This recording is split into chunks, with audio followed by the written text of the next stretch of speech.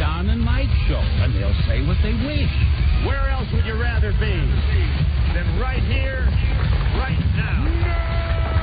We'd like to introduce our brand new representation. There they are. They're in the office today.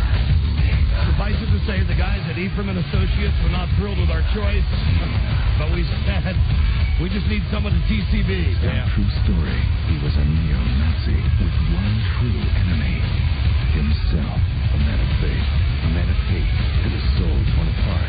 Viewer discretion advised. Rob, beware! Different style of man. More efficient, Rob. Tell me about it. Good afternoon, Mr. and Mrs. Phillips, and all the ships at sea. Sammy. Taste like period. Don Geronimo and Mike.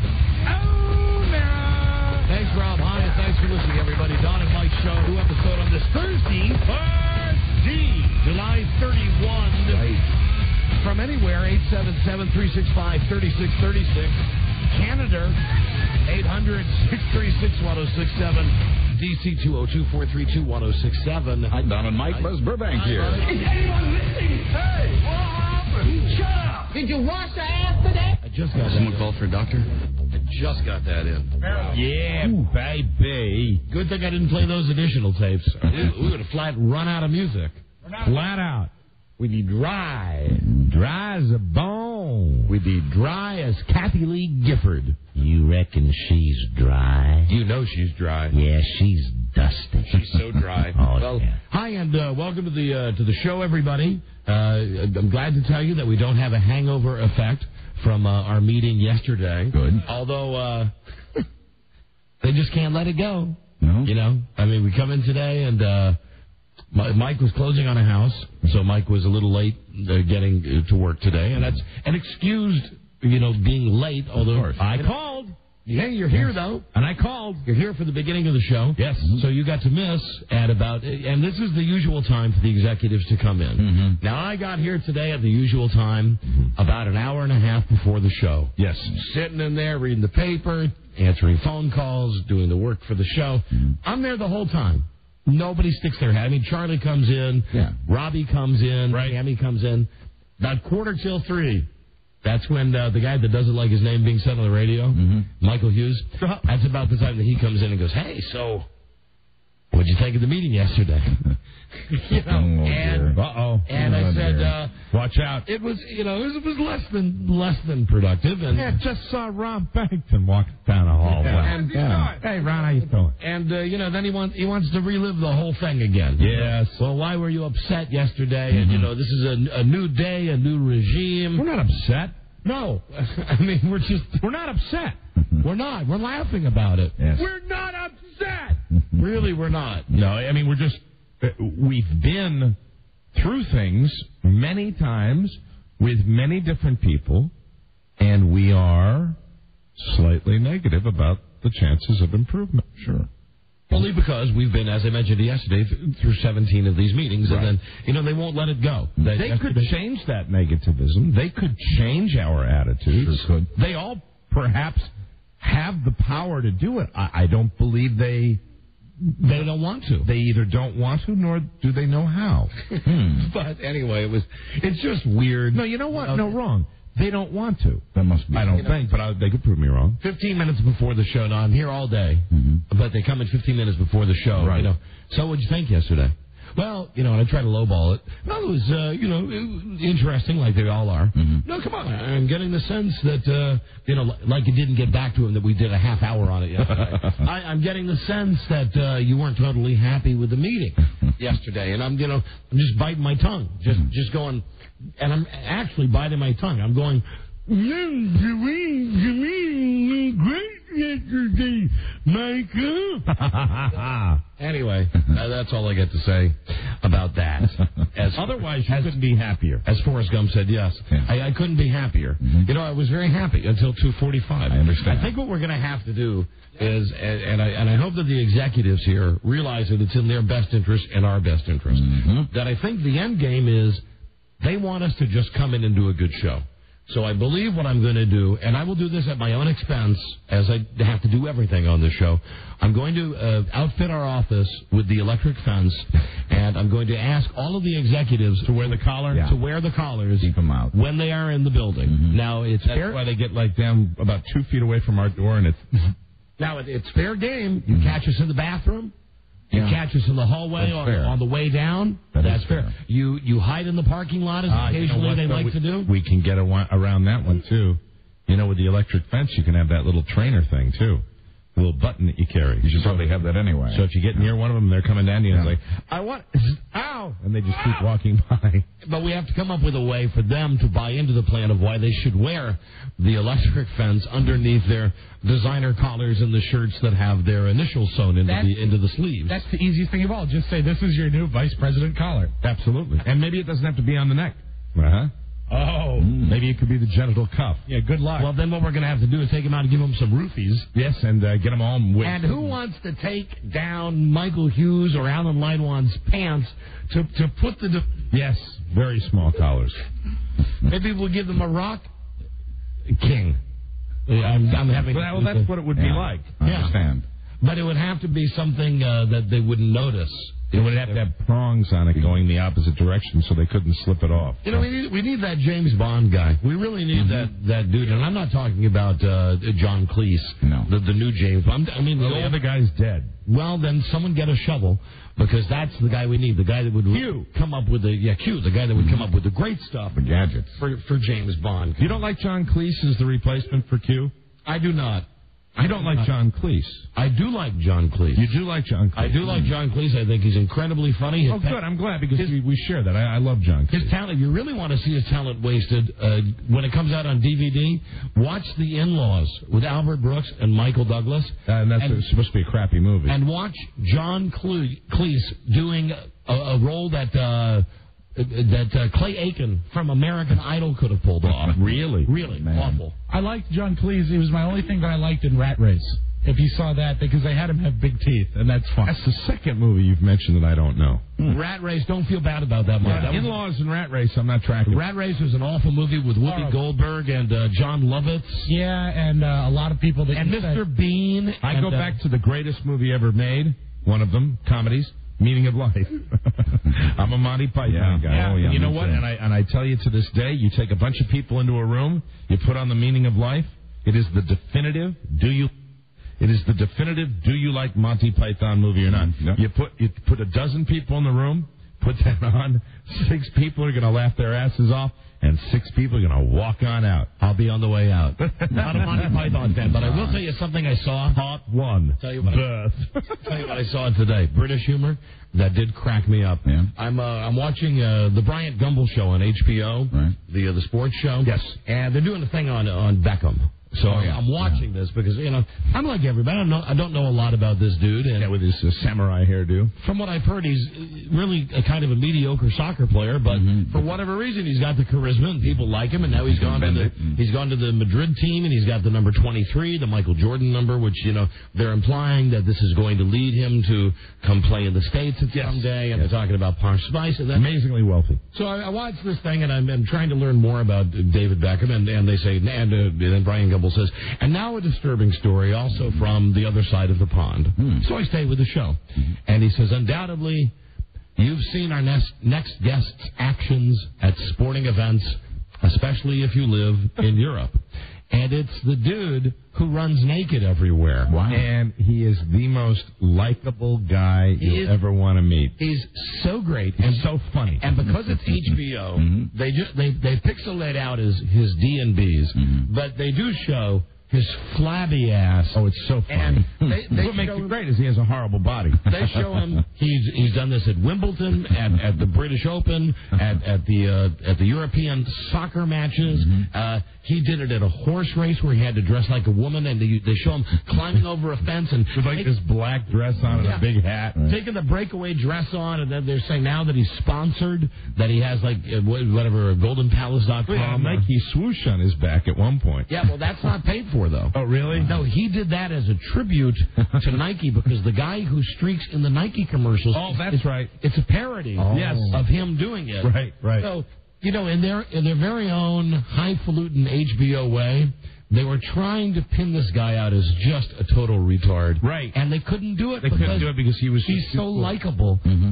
And you can't help but watch this and laugh. And that's the great thing about TiVo is that maybe 10 times in a row when they were going through his highlight thing, where they were just being, they pretend disgusted, like, this is so awful, but we're going to show it to you. Of course. All the stuff he's done. It's a great highlight reel. And they said that he's done it over 300 times. He was, you have to be a likable guy, and he was so likable. And then they had his mother on, and his mother was funny, too, and when she's talking about dropping him on his head, and really dropping him on his head when he was a baby. And they're saying, well, how do you get the money to go to these things? You don't have a job. He says, well, I've got, my mates. Right. Pay. They raise money for him in the pub. And then they got his friends in the bar, and all of them typical British guys with, like, bad teeth. but they're saying this one guy, how much have you paid? Oh, about 2,500 pounds. Another guy says, I spent about 2,000 pounds. And the reporter is sitting there incredulous going, you spent thousands of dollars just to finance this. Do you think it's worth it? And they go, oh, yes. He's given us so many giggles. But the reporter was cool about it, too, Bernard Goldberg, because when he's doing his stand-up, he's got the guy running back in front of him naked. It's Brian Gumble who's got the attitude. Oh, Brian Gumble's got the attitude for everybody. Brian Gumble who called the guy an idiot and a moron, and how low our society has gone. Meanwhile, hello, McFly. Yeah. Brian Gumble, you're here complaining about it, yet it's a gigantic segment on your show. And they asked him, why does he do it? And he said he did it because he did it on a lark as a joke. He was drunk. He was drunk, and then when he heard the 65,000 fans yelling, he said it's better than sex. And then the guy says, and when's the second time you did it? He said 40 minutes later. 40 minutes later, he went back out and did it again. And he went back in the stands and came back down. Now that's British humor. Yeah. That I get. And they love him. I mean, they absolutely go nuts over the guy. Sure. He's good. You know what? He'd be a good manager for Infinity Broadcast. He's just the type of breath of fresh air. Mm-hmm. And, well, maybe with his clothes off he's not, but with his clothes on, he's the type of guy that we need to come in here and just... Well, streaking is, I think, a decidedly American thing. I think years and years ago, we all come from the streaking era. I was going to high school when streaking was at its absolute most popular. And you know what? I think it needs to make a comeback. I think that, in this day and age of athletes getting in trouble and the controversy and the fact that we have pampered athletes, go to a sporting event and, it's not that big a deal. Right. Don't take it so seriously. Yeah, but here's the thing over here, the difference between over here and over there. If it happens over here, the way the networks run it now, they don't even show it. Exactly. They say... a man is doing something tasteless on the field, and we are not going to show it to you. Meanwhile, if you watch TV over in Britain, they got full frontal on the guy. They got the guy holding his hands up in the air. You're seeing his nuts. You're seeing his D. You're seeing. And there's one where he bends over and actually spreads his cheeks. And there was one where and he had a sign on his back. It was painted on his back. It said 19th hole, and it pointed down towards his butt. I think I saw one clip where it looked like he was wearing a jock, too. Oh, that was at the French Open. Like he knew he wouldn't get the camera time if he had the D&Bs, so he wore a jock. And it was a flesh-colored jock. A salmon-colored jock. Right. Yeah, and he does. You're right. They don't even show when they throw a beach ball on the field now at a baseball game. I mean, it's ridiculous. Someone's acting inappropriately. Now, listen, I understand if it's two drunk guys in Chicago jumping out of the field and beating up the first base coach of the Royals. That's what we get now. That's what happens. Right. You don't get a guy that just streaks. It's just anger. Yeah. And unfortunately, in this corporate environment that we live in the radio world, if we were today to get on the radio and say, we'd love to be streaked, to have some people run by this window and streak us, that undoubtedly, now that I've said it, someone from the legal office will call and say, you're encouraging people to do that. We are not. That's terribly wrong. You can't encourage anybody to run by the window at 10800 Main Street in Fairfax, Virginia today and take their clothes off and run outside the window. Let me say again, we do not encourage anyone at all to streak. No. In front of our studio. Yeah. We don't. You never heard that from us. Hi, Charles. You're really not encouraging anyone to break any county law either. Is what you're doing. Right. We're not. Right, because the county has standards that we can't have people break. Right. That's right. Absolutely. And we wouldn't want them to do that. We're not. Enough said. Yeah. We're not. So don't do it. Okay? pupils are really dilated right now. So don't do it. Here's news. Here's news for you. Oh, did you find it, Rob? This is a good song I like. No. I know we've got it somewhere. Oh, Jesus. Look at it. Hello, everyone. This is your Action News reporter with all the news that is news across the nation on... Let me just say to all you guys listening to the show right now who aren't going to do that today, don't look at this song as a sign that we're asking for this. Not encouraging. At the supermarket, there seems to have been some disturbance here. Pardon me, sir. Did you see what happened? Yeah, I did. I was standing over by the tomatoes, and here he comes, running through the pole base, through the fruits and vegetables, naked as a jaybird. I hollered over to Ethel. I said, "Don't look, Ethel. You get me, Sabian!" Boogie that, boogie that. Tell him if Sabian's not here in 20 minutes, you die.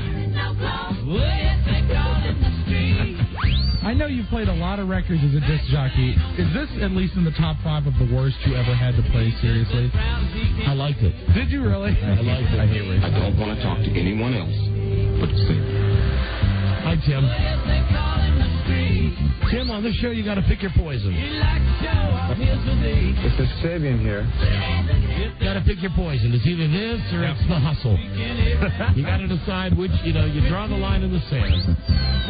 And that was the end of the story about this guy, that he's recording a British version, a remake of The Street. And that's where I started to, say, okay, calm down a little bit. Because really, it's like you like them when they're just the old streakers. When they start getting into the whole thing about making a record, it's it's going to get crazy. Amen. Now, listen, news to everybody here, everybody on the show. Well, first, let me just say, thank the Lord, thank Jesus Christ, and thank God himself. And this I really mean from my heart, that Saturday night at 8 p.m., I'll be able to turn on ESPN and watch live from Tokyo your Tampa Bay Buccaneers against your Fighting New York Jets. And Monday night, I'll be able to turn on and watch... Oh, and here's what it'll sound like, incidentally. The Jets-Tampa Bay game. From Tokyo. I'm hoping that they use American announcers. But there's a chance it'll sound like this. And then Monday night, I'm going to be watching your Green Bay Packers fighting against your Kansas City Chiefs. It's back. Football is back. For you, I love it this time of year, not because I'm as into it as you are, because it just makes you so happy. It elevates my mood. It makes you easier to live with. Yeah, and, I'm the type of dick that watches it even into the fourth quarter when they've got the guys in who have no chance of making the team. That's why you're somebody that goes into the fantasy football draft pretty well armed, because you watch so much preseason football. And, Mike, this is what I am getting to now. Tomorrow on the show, we will have our draft lottery. Right. There are 10 sealed envelopes. And, can I say, as somebody who is on the fringe of the fantasy football league, it's about time. Because really, frankly, I think for the last few years, I think it's been fixed. Well, the last few years we've done it based on the record the previous year, but we have new guys coming into the league this year, and it's not going to be a keeper league, so we're a bi-coastal league this year. Yeah, I know. Big Jim's playing from Los Angeles, and my son's going to be playing from down in South Carolina. Going to be well represented. So all the guys are coming in tomorrow, and you're going to be given your choice of an unmarked envelope, and you will find out where you draft. Very good. In this year's fantasy. John, who do you think will be the hottest draft pick this year? Who do you think?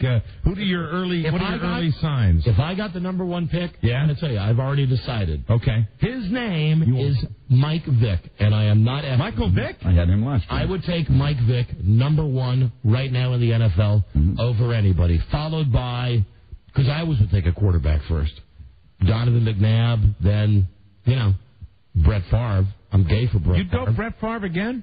He never fails to. Sometimes he throws. He was a little banged up last year. Sometimes he throws a retarded interception, but Brett Favre is always good for 3,000 yards and 25 touchdowns. Always. Yeah, for me, it's easy. It's a no-brainer. Kerry Collins.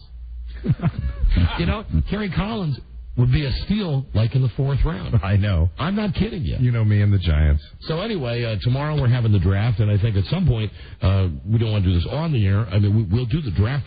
Seriously, who I might take if I'd take a tight end this year, a good tight end, like Bam Bam from the Giants. I like him. You would take Jeremy Shockey if you had the number one overall pick? I doubt it. Yeah, I don't think so either. You would check the email that Broyhill has sent everybody. The price has gone up this year. So, yeah. The price has gone up. How much is it this year? 178? 187, something like that. Yeah, man, I'm dyslexic, folks, so Whatever. thank you. And the reason that the price has gone up is because Charles is the commissioner this year. Yeah, well, I'm glad he's back. And $17 Charlie fee. And because Charlie's the commissioner, he's decided that each of us will pay a little bit of his entry fee. Right. It's 178.56. There you go. Charlie's a good commissioner. I like the way he does it. I'm glad he's doing it. With no offense to the kangaroo commissioner of last year, Rob Spiewak, who really would change rules week by week,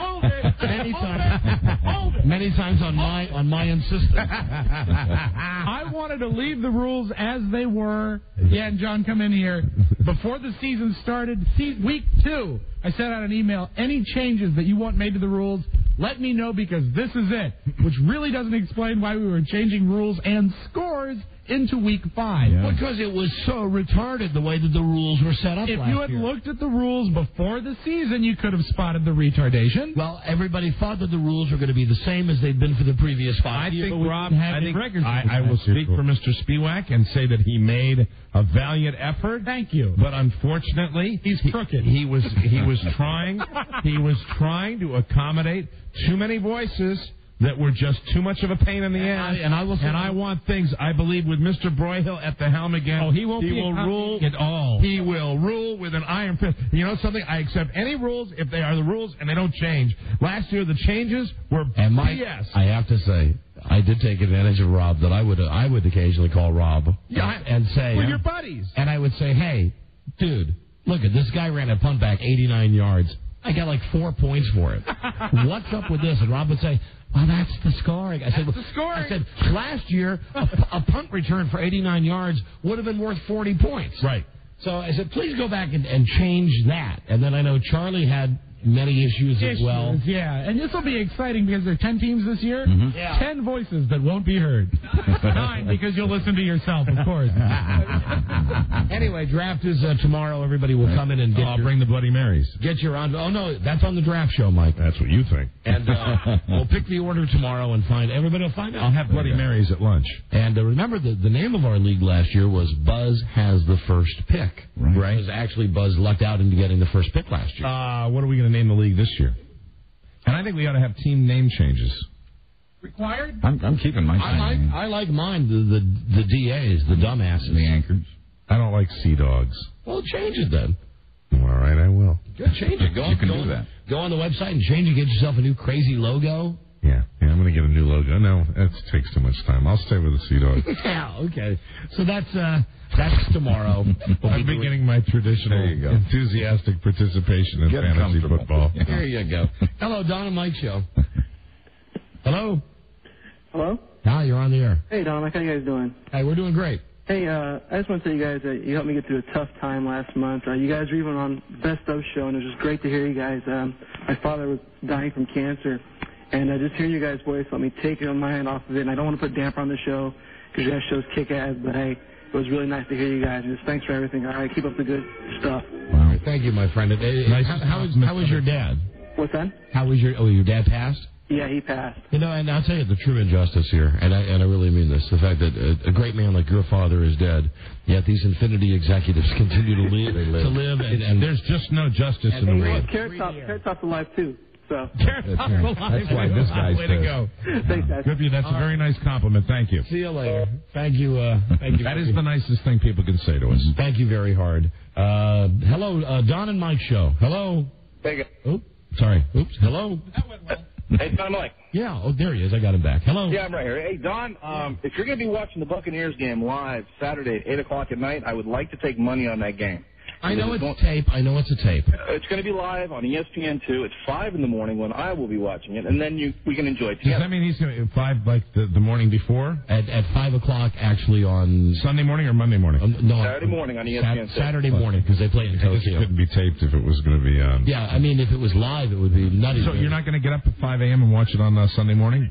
Saturday morning. No, I'll wait and watch it at 8 o'clock on Saturday night. I know it's tape delayed, but what I'll do is I will shield myself from the constant bombardment of the scores that I'm sure are going to be coming all day on Saturday. Right. When I watch it on Saturday night, it's like Friends. If you haven't seen it before, it's new to you. You got to TiVo it. No, I'm not going to TiVo it. I want to watch it. Hey, but listen, if you TiVo it on ESPN2, You could watch it earlier at your convenience, like after you got up. No, I want to watch it. I want to watch it at the same time as everybody else. Plus, it gets me out of Saturday night with my wife. That I've got, I got to say, honey, it started.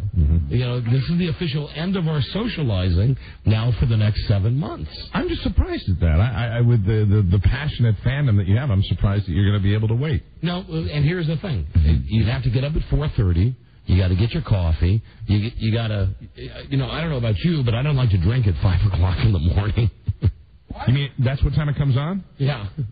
Oh, hell, I'll be able to watch that. No, so what I want to do, I want to, go through the day on Saturday, and I've got this looking forward to me at 8 o'clock, and just sit down and watch it at the time that it's regularly broadcast, when most people who aren't as fanatic as that guy would be watching it. Gee, I wonder if I can talk one of my bar owner buddies into, opening at 5 o'clock. We're staying open. Hello, Don and Mike show. Hello. Donald, Michael? Yeah, asshole? Donald, I think you're absolutely crazy taking a quarterback in the first round. You have to take a running back. Okay, and when you get past Ricky Williams and Marshall Faulk, exactly who do you take? LaDainian Tomlinson, the guy... Listen, this is going to turn into a dumb sports show. I'm not going to do it. We've not even had the draft yet. Bust our balls after we pick the players. I don't know anybody this year. I'm so unplugged this year. I don't know anybody. You'll buy the magazine. You'll get the cheat sheets from the internet. I got another sport on my mind right now. I know. Oh, hey, they looked good last night, huh? Oh, you're following it, aren't you? And you're not a baseball fan, but you're sure aware of what's going on. And I noticed that 9-2. I noticed Giambi came through on the West Coast for the Yankees. Yeah, as they Jason Giambi had a big game, and as they beat I believe Clemens pitched a complete game. So it's 3 games out, 2.5 games out. I'm sorry. And how did Oakland do yesterday? Oakland lost, unfortunately. Oh, that's too bad. Isn't that a shame? That's too bad. Still have the lead in the wild card. Hello, Don and Mike show. Hello. Hello. Chicken butt, Happy Thursday. Okay. And to you. I've also got Buzz watching very closely the Associated Press wire, as we have now approximately 27 minutes to the trading deadline. Hello, Don and Mike show. Hey, guys. How you doing? Great news. The Red Sox have decided to trade everybody. They've given up this year. The Red Sox have traded everybody. Now, why would they do that? Why would they do something like that when they have one of the best teams they've had in years? Because they know that they're going to lose it at the end. They know. It's just the way they are. They're not going to make the playoffs again. They're going to disappoint the very loyal fans again. They're going to be the abusive husband on cops. And once again, you and all the Red Sox fans are going to be the wife that doesn't press charges. I'm excited. The AP has just reported Fenway Park has just fallen down. Now stop. Both of you stop. Hello. Don, did you hear that the Eagles forgot to install water fountains in their new stadium? So they have to go back through and, tear up the walls? No. Listen, I don't think they forgot. I think that this is a smart move by the Eagles. I believe they're going to be charging for the opportunity to use the water fountains there. Laugh if you will. Walt Disney used the same trick when he opened Disneyland. No water fountains. No water fountains? Because you can sell Pepsi. Amen. That's and right. God forbid Dan Snyder hears about that. Oh, my God. Oh, yeah. And, Dan Snyder, the owner of the Redskins, his massive plan is still, and he's going to tell you that the reason he wants to put a dome on Redskins Stadium, FedEx Field, is that he wants to get a Super Bowl in Washington. Right. So that it'll be climate controlled. And he's also going to tell you that he wants to put a dome on the stadium for the Olympics. And then install right next to every seat in the stadium a little box, which will be coin-fed. And here's exactly what you do. You put the money in, and then you have to put the oxygen mask on. Yes. Because once you're in the stadium, then you have to pay for the air that you are breathing. Makes sense. That's the ultimate plan. See, what you do is you get them all in there like rats in a cage, then you put a big steel cover on top of it, and you shut off the air. Then when they start, that's when the usher comes down the aisle and says to you, to your right, you'll see the wonderful Washington Redskins Well, it's not H2O. It's it's just oxygen. It's just O2. The oxygen mask. O2. And when you cheer for a play, you go, "Yay!" And, you can only let so much of a cheer out before you have to grab another hit. Unless you have club seats, or unless you're in a box seat, because club seats you will be issued a tank. What you get there is the Don Imus oxygen tank. Right. The thing where the little things go into your nose, so you can actually speak and converse and Not thoughtful. and talk. And you put that scuba diver thing on your back that's got the two big tanks of oxygen as you're sitting enjoying the small tank so you can buy refills. But hey, it's going to finance the team, so they'll be able to go out and get a winner. They'll be able to go out and buy a winning team. Yeah. And they're all the same. I mean, all the teams are the same. And even, my beloved Packers, as much as you love the Red Sox, I love the Packers, have my whole life. Jesus Christ, I'm wearing my Packers Hawaiian shirt today and my Packers khaki pants. My khaki, in your khaki pants. Are you wearing Packers pants? Khaki shorts. You got those are Packers khaki shorts. Yeah, Packer khakis. You see the discreet Packers logo? That is very nice. But they send me stuff all the time. The Packers. I'm on the email list, and every piece of email that I get, whether it's to buy a brick at Lambeau Field, right? Buy a lawnmower, the Packer tractor, whatever it is, their whole come on is always. And remember, every dime that you spend, if you buy every jersey you buy, goes towards the Packers having a better team. That's it. And the line there is because they're publicly owned. But what they don't tell you is that, if you buy a Brett Favre jersey, the way the NFL is set up, all the teams split the money evenly from that. It's something called NFL properties. Right. So I'm sure that there are some things that the Packers keep the money exclusively from, like Dan Snyder would keep the air, and Jeff Lurie would keep the water concession. You know the best thing about that Packers shirt that you're wearing? What's that? Is the little hibachi with the wieners on it. The grill, yeah. Yeah, well, the brats. That's the brats on there. The brats. That's the best right there. Yeah, the brats. brats. Don and Mike show. Hello. Don, Mike. But still, even with all of that bitching, I can't wait. Hey, Buzzy, how you doing? I'm all right. How are you? Wait for it to start. I'm doing well. Hey, I wanted to comment about that guy that called in about the water fountains in the Eagles Stadium. Yeah. If you've ever seen any of the fans in the 700 level at the vet, you probably wouldn't want to drink out of the water fountain. All right, but remember now, this is no longer going to be the old My net. tongue itches. Well, this is going to be the brand new Franklin Field. Lincoln Financial Field. Lincoln Financial Field. Yes, brand new. Yeah, but it's the same old riffraff going to be up in the upper level. Right. Same old riffraff. Yeah, you're probably right about that. One more call. Here's a guy calling in Green Bay. Dennis. Hey, Don and Mike, how's it? Yeah, hey there. Hey, here's the thing that's coming next. As soon as you walk in the stadium, everybody's going to be fitted with blinders that slide open and close like little shutters automatically. And as long as you keep pumping quarters in, just like the Peep Show, they'll stay open. Yeah, any way to maximize profit. All right. Absolutely. Hey, you paid for your seat, but now you've got to pay more to see the gag. That's right. Just because you've got a comfortable place to put your butt doesn't mean you're going to be able to watch the game. No. That's right. Your ticket fee, that's just the cover charge. But we have done, hold on, we went to Packers.com and we did find out the Packers they don't split the money from the NFL properties for the Vince Lombardi personal lubricant. Well, that's fair. Or for the Paul Horning sexual device. For this show will be called the C-Ring. Fantastic. So if you want either the Lombardi lubricant or the Horning C-Ring, right, all that money goes directly to your Green Bay Packers. We should point out this is the second reference to a C-Ring on the show so far today. Okay, keep counting, Mike. Yes. Hey, guys. There'll be more. See you later. It's a theme. See you later. Bye-bye. We're up on the break. Let's start today's show with the secret sound. And your chance to win $1,000 with this impossible sound. Although the more I think about it, it could be the sound of someone actually putting a quarter into the machine at FedEx Field to turn on their oxygen. Right. There you go. Yeah. I'm ready. Can anybody break a dollar? Mike, give me a quarter. I don't have any quarters. What are we going to do? Give me 25 pennies. I don't have 25 pennies. We're going to have to call the paramedic, but he charges too. Thanks, give me a quarter. Here, buddy. Here's a quarter. Cash. Oh, my God. Just in time. Man. You know what it is, really? I'll tell you. It's the sound of another 7 and 9 season. That's So that. Come on now, you got to be more optimistic than that. Mike, that is my optimistic projection. Uh-oh, watch out. All right, clear these lines. I disagree. Call 100 right now. We'll be right back. This is the Don and Mike Show. 5 o'clock whistle's done a blink. The whistle won't blow, and what do you think? My papa's still in the factory, 'cause he don't know what time it happens to be.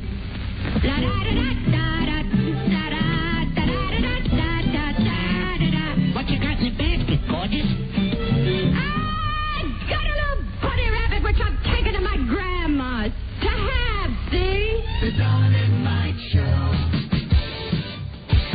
Shut up, fat ass. Here's Don and Mike. Right. Let's get a caller 100. Start the show. Got a winner here. Oh, God, what line looks good? Well, they all look so good. All right. Hello, Don and Mike Show. Is it past 100? See, that I fooled you. I went to the ones on the left, not the ones on the right. Yeah, listen, you're the 100th caller.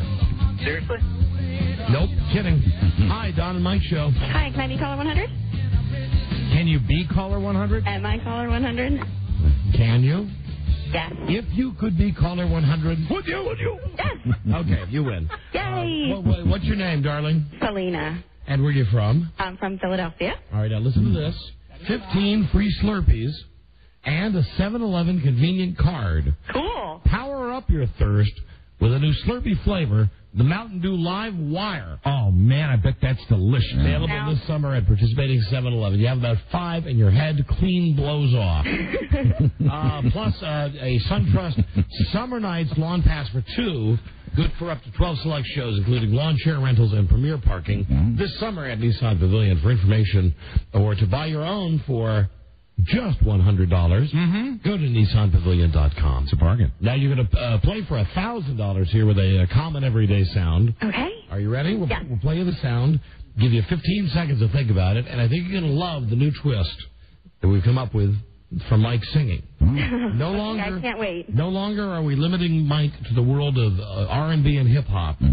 Oh, you think you know what boys like? That song wasn't R&B. No, that yesterday was just the beginning, right? Oh, okay. Of the entire, and then this was not on the air today, but Charles Broyhill, our producer, came in with 5 different sealed envelopes for Mike to pick out can't wait. Today's lyrics. So please don't answer until Mike sings like I don't know who it is and Bonnie Tyler.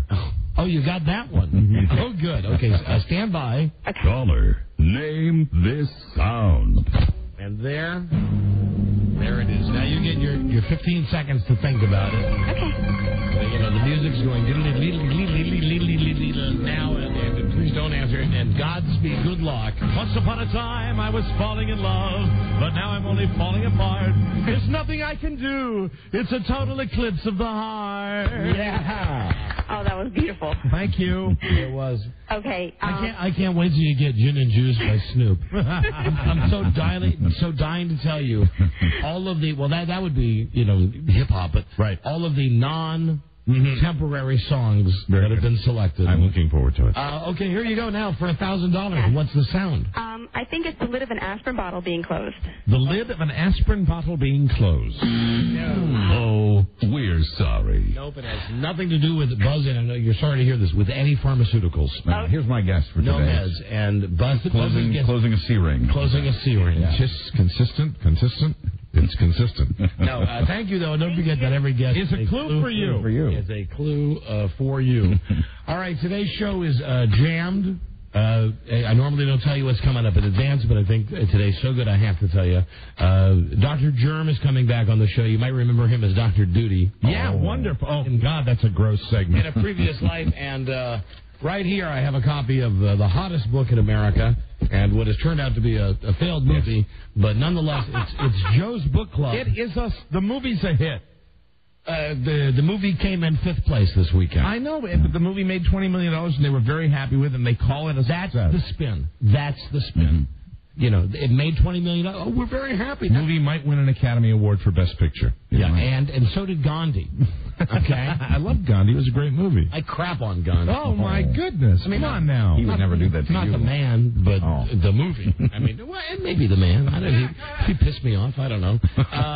Anyway, today, Seabiscuit, Joe's Book Club. Seabiscuit. Yay. Wonderful. Coming up, plus something else. So we got to get to stuff that we didn't get to over the last couple of days. We started it yesterday and never really got into it. It's this Cosmo sex thing. What guys are really aching for.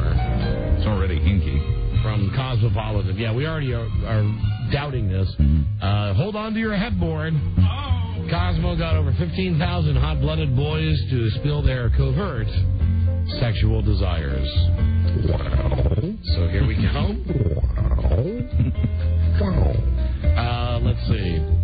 Sex. Now, please answer. And I'll tell you if your answers made the list. I'm not going to look in advance. But one of the questions was, what's her sexiest outfit? Now, I would say, based on my relations with my wife, nothing. I think when my wife comes into the room wearing a real hot nightgown or something, my first instinct is to say, take it off. It's like going into a toy store and being told you can have anything you want. But that's not really the answer, though. Because you have to mention an outfit. It has to be some outfit, some article of clothing. All right, then I would say her bikini. When we're on the beach, her bikini. Mike. So hard. Well, I don't want to hear about that. You know what I like now, and I think it's already. Did you get it? You just said it's so hard. Well, it is all the time during the show. And I think this fashion statement may have passed, but the thong underwear pulled up over the line of the jeans. And Buzz.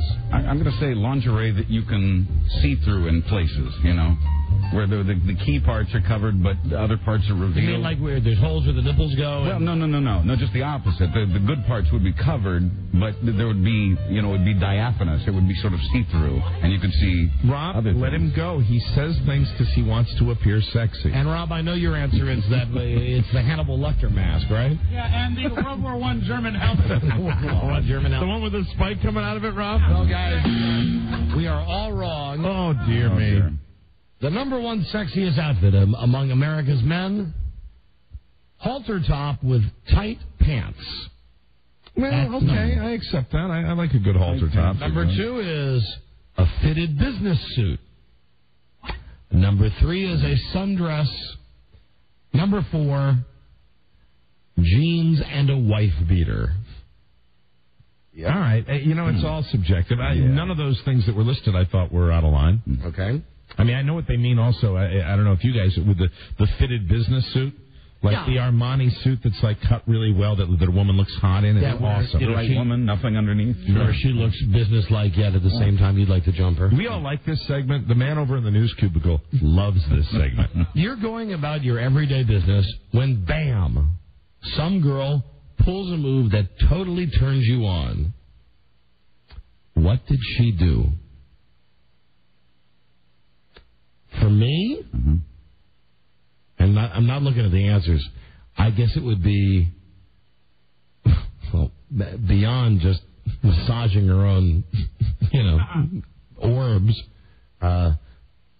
probably a very deep look into the, I'm big into eye contact, so it would be a very deep look into the eyes. Good one. Touching the arm. Buzz. I was going to say touching. That would be my choice. Touching me, anywhere. Okay. Rob? Flashing a bit of leg. Some leg. All right. Rob goes back to the 1940s. Well, perhaps he's wearing a Betty Grable sweater and shows a little leg. By golly. All right, I got number 1. I think you can count this. Give me a lusty look with her eyes. That's good. Number 2. What turns you on? This is so stupid. Bending over to fill her cup at the water cooler. Well, now we're getting into the BS thing where it's made up by a writer. Mike accidentally touched me while walking through a crowd. Now, does that count for your touching, or? Yeah, I mean, it's touching. Like you say something funny, and you go, I really. And there's I got the spot. It's right here. Here's the form, right here. It's not really accidental, and that's. I mean, for me, accidental wouldn't be good enough. No, it has to be. Yeah, has to be on purpose. And number 4, when she absently strokes her skin or twists her hair or twirls her hair without knowing that I'm. All right, now I'm very convinced that this might have been done by writers. Now. And here's his hot tip from Lyle, age 29. Hi. Hi, I'm Lyle. Fly me. I love that God I want you gaze, especially if she shifts her eyes downward after a few seconds, then glances up and bites her bottom lip. Oh, okay. Now it's like, all right. It's like, you know what that's like? It's like it was made up in a writer's room. Okay. Yeah. Next question. If you've just met a hot woman, and I think we're all going to have to, with the exception of Mike here, we're all going to have to pretend we're not married for this one. All right. Okay, so we're speaking. Oh, boy. If you must. We're speaking just, All right. as cavemen. All right. If you've just met a hot woman, do you want to do her ASAP? You bet your ass I do. Absolutely. Yes. Number 1 answer. This is bull ass. No. I'd rather go on a date or two so I could get to know her better. There'll be plenty of time for that. Come on. Number 2 answer. No. I like building up the anticipation. Oh, come on. So I'd wait 4 or 5 dates. All right. Yeah. Let's remember the source of this. This is being written for women. Number 3. Yes. Yeah, and yes, of course, is number 3. Had to throw that in. No explanation. And hold on. There's a number 4. We're just pig, man. There's a number 4. Yes. But I think she was easy. That's true. So you combine 3 and 4. Mm-hmm. Yeah. You combine 3 and 4, and you come up with the number 1 answer because No, but wait, no, 4's not right. Yes, you wouldn't necessarily. That's not a lock. Anyway, you wouldn't necessarily think that. I mean, I don't think you would. Chemistry. Here's his hot tip. Oh, and I like the way they put it, his hot tip. Wouldn't his hot tip really be? Yeah, right. His hot tip. I get your hot tip. This is from Kevin, age 31. Kevin? I feel like a traitor to my gender saying this, but putting the brakes on, getting busy, really pays off. Faggot. Do the guy a favor and throw him a bone while he waits. Allude to all the dirty things you'd like to do to him eventually. Come off. How old was the guy? 31. That's a lie. All right, now we're moving to fiery foreplay. Throw him a bone. So a girl's sitting there telling you what she'd like to do to you, and the guy's like, can't wait till next month. Fiery foreplay. What kind of kiss revs your engine? What kind of kiss, men, revs your engine? I'll tell you something I don't go for, generally, is just like the saliva, the messy, I like the little stuff. Mm-hmm. That's what I go for. Mike? I like really the lower lip action. I like lower lip action on either person. How would you describe that? Like kind of a bite of the lower lip or something like that. Not really, not like, but I mean just kind of a, where you're really getting into each other's lips a little bit. And Buzz? Sucking or gently biting each other's lips. Yeah. There you go. Yeah. Rob? Buzz and I have done that together. Yes. I like Destroyer.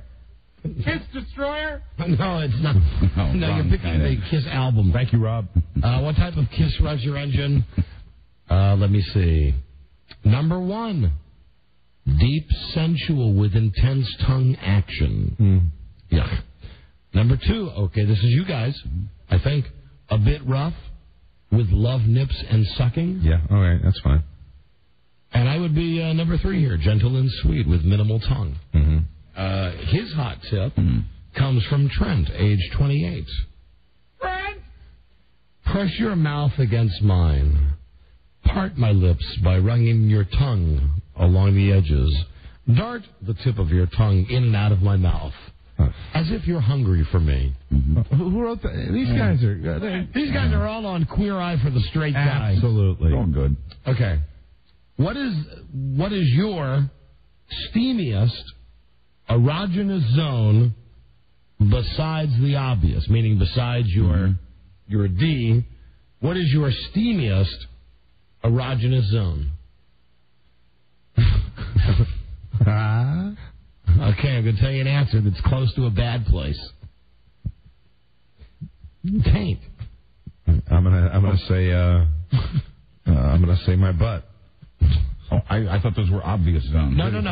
By obvious, they mean D and B's. Oh, okay, that obvious. All right, well, I'd say my chest then. Your chest. Okay, let me see. And the answer is your steamiest erogenous zone besides the obvious. 44%, number 1, neck. Lie. Number 2, earlobes. Number 3, taint. There you go. Well, we have to interpret this. Mm-hmm. The spot between my back door and my buddies. Yeah. And number 4, nipples. Mm-hmm. His hot tip comes... And when I say butt, I don't mean the bad place. I mean the squeezing of the buns. Well, it's open to interpretation, Mike. But, in that area, just kind of, it's right. And then if, fingers happen to, whatever. Thank you. Thank you for understanding. His hot tip is David. David? He's 30. He says, an ex of mine used to sit behind me and nibble the back of my neck. The skin there is incredibly sensitive, and it's on a woman, it's sensitive. Not being able to see what direction her tongue was headed made it even more erotic. Oh, God. God, eat me with this. And Rob's answer, incidentally, just wrote it down. What is your steamiest erogenous zone besides the obvious? His right knuckles. Oh, God. Oh, Jesus. Now, before we continue, Mike, we do have a special surprise for you. Oh, really? Now, there's more of this. I want to cover this in the next break. Yeah. You might remember, and I don't have the Satan voice on, so I can't do this thing. But anyway, Dr. Natasha Terry. Yes. Is on the telephone now. Dr. Terry. Hello. You got me. Okay. Hello, this is Dr. McTerry. Dr. what? Dr. McTerry. Dr. Materi? Yes. Hi, Doctor. How you doing? How do you spell erotic, Doctor? Erotic? Yeah. Rentery. Rentery. How do you spell... Let me see. Sensual. I don't know. Give me another one. It's too hard. Erogenous. Too hard. Sexiest. SEXING. Sexing. How do you spell oral? ORE. How do you spell anal? ANERY. Anery. How about... Tom, are you eating something? I'm chewing gum, man. Okay, man. Dude. How about vagina? VIGEN. Vegan. Or vegan. God. Breast. BRAT. Brat. Taint. What now? Taint. I don't think he knows what... Paint or paint? Taint. Taint. Hey, Mike, is that what the... That's with a T, Tom. I'll give you the first letter. What is it? T? Taint. It's not... TINTE. Taint. Tinty. Or taint. He's close. He's doing all right. All right, Tom. We got to run. Noted expert, Tom Gavin. Hey, Charlie? Hey, and Tom? What? You don't know a lot about the taint, but you know a lot about paint, don't you? I know about sex and stuff. You do? Yeah. Really? Yeah. What can you tell us about that? How do you spell paint chip? What? How do you spell paint chip? Paint chip? Paint chip. PANT chip. CAMP. Right. Panty camp. How about lead? What now? Lead. Bled? Lead. BANDY. Bandy. Hey, Mike? Yeah, Tom. Hey, Mike, where's Charlie? He's right here, Tom. Hey, Charlie! Hi, Tom. Hi, Charlie! Hey, Tom. Tom, you know what it's time for, Tom? What? Go to break. Take us to the promised land. All right, Dynamite. All of the syndicated, go to break. Dynamite, go to break. This is the Don and Mike Show. And listen, if it's any help to you, I think you did the right thing. Really? You're not just saying that. No, I mean it. Really. But you two didn't get along. You said it yourself. All you ever did was fight. You're right. Thank you. That's all we ever did. I'm telling you, we fought, and then we had great sex. The Don and Mike Show. Is anyone listening? You can call Don and Mike anytime from anywhere in America. 877-365-3636. They're ready to believe. First question, is anybody listening? Second question. Did you wash the ass today? Amen. Like two pornographic Imagineers. Hi. Don and Mike. Hello, Don and Mike Show. Hey, Don and Mike. Yeah, howdy. Hey, I thought another name for the taint was the Grundle. The Gerundle? The Gerundle? The Grundle. Yeah. Oh, the Grundle. I've never heard of that. It's always just been the taint. Hadn't heard of it either. And it's unigender. It's unisex. It's guys and girls both have the taint. You wouldn't be waiting for us to ask you why it's called the Grundle, would you? No, I don't really know. Like my friends at college, we always called it the Grundle. The Grundle. Yeah, we'll probably get an explanation. The regional thing. All right, thank you. Yep, thanks. See you later. Bye. Bye-bye. You can't beat that taint, though. I tell you. Just you got to watch it sometimes. Yeah. Because it's so close to, you know. No, you don't have to watch it at all. Where food comes out. You don't have to be careful of that at all. Well, you can't. I mean, we can't watch it unless you have a mirror to begin with. Well, it's not a watchable thing. I'm not enamored with the idea of somebody watching it. No, but I just meant you have to watch it. Well, I didn't mean physically watch it. I mean, I'm just wondering what your warning is about and why you would have to watch it with your wife or your gal pal. That if she's in that area, you have to make sure that she knows. You know, don't go over the line or under the line. Oh, why put restrictions on people? Only restrictions should be hygienic. Hello, Don and Mike Show. Again, Buzz, you know, you live in your world, I'll live in mine. Okay. Hey, what's up? And Buzz, let me just, as long as you mention that. Did you wash the ass today? Yes. Okay. Yes, I did. Hello, Don and Mike. Twice. Hello? Twice. Hi, Don and Mike. Hey, man, it's a chode, man, or a skin zipper. I've heard chode before. I've heard skin zipper. I've not heard chode. Hello, Don and Mike Show. Hi, Don and Mike. This Hey. is Dan. Hi, Dan. How you doing? Another one over here is Scranus. Scranus. I understand that. That's an easy one to figure out. Scranus is a good one. Hello, Don and Mike Show. What's up, man? Howdy. It's the Nipkin. Now look, you know we've got the greatest listeners in the world. No, the Grundle is the space between. The Nipkin is the piece of skin that hangs from that space. Well, there's no piece of skin that hangs. Well, yeah, I mean, if you're in a certain position, it's a fold. It's a ridge. Yeah, okay. It's not a fold, and it doesn't hang. Well, mine doesn't hang. Well, maybe that guy's hangs. I don't think mine hangs either. So the Nipkin hangs from the Grundle? Hello, Don and Mike. But it's all good because it's all taint. That's right. We're talking taint. Hello, Don and Mike Show. Welcome to the Bill O'Reilly Show. Today's topic, taint. Taint, Grundle, or chode? Hello. Hello? Hey, listen, I'm done playing that game with you. Hello, Don and Mike Show. Don and Mike. Yes, we are. Hi. You guys have it all wrong. Boys have chodes, girls have taints. All right, thank you. All right. Uh-huh. Welcome to the no taint zone. Then, do we both have Grundles? Don and Mike. And he's gone. Oops. No, he just hung up. And do we both have, is it Lifkin? Don and Mike, hello. Hey, Don and Mike. Yeah. Wait, let me turn on my radio. Not too Hey. Well, oh, you caught it. Okay, good. Yeah. No, remember Jackass, they kept calling it the Gooch. The Gooch? Yeah. In Jackass? Yeah, remember they had the like little like the skin shocker, the muscle shocker. Okay, no, you're right. They were shocking his Gooch. Yeah, that's right. Bye. Okay. So many names. Okay, thank you. The Gooch. Let's get back to this. We could take these calls for the rest of the show. We probably will have to. Names of the taint. But I want to get back to this. Did you wash the ass today? Okay, that's kind of repetitive, Rob. Get back to the Cosmopolitan thing. Just because Buzz said he enjoys, action, south of the border. And have you really washed twice today, Buzz? No, once was plenty because it was thorough and lingering. So I get when you said twice, that was just that was a joke. Making it funny. Exactly. Yeah. Now I don't want to talk to my son now. Oh, dear.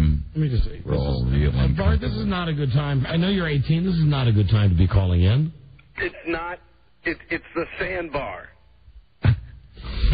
He was contributing. Okay, I'll see you tonight, son. Sandbar, and it's the nacho. Because it's nacho. Yeah, I got you.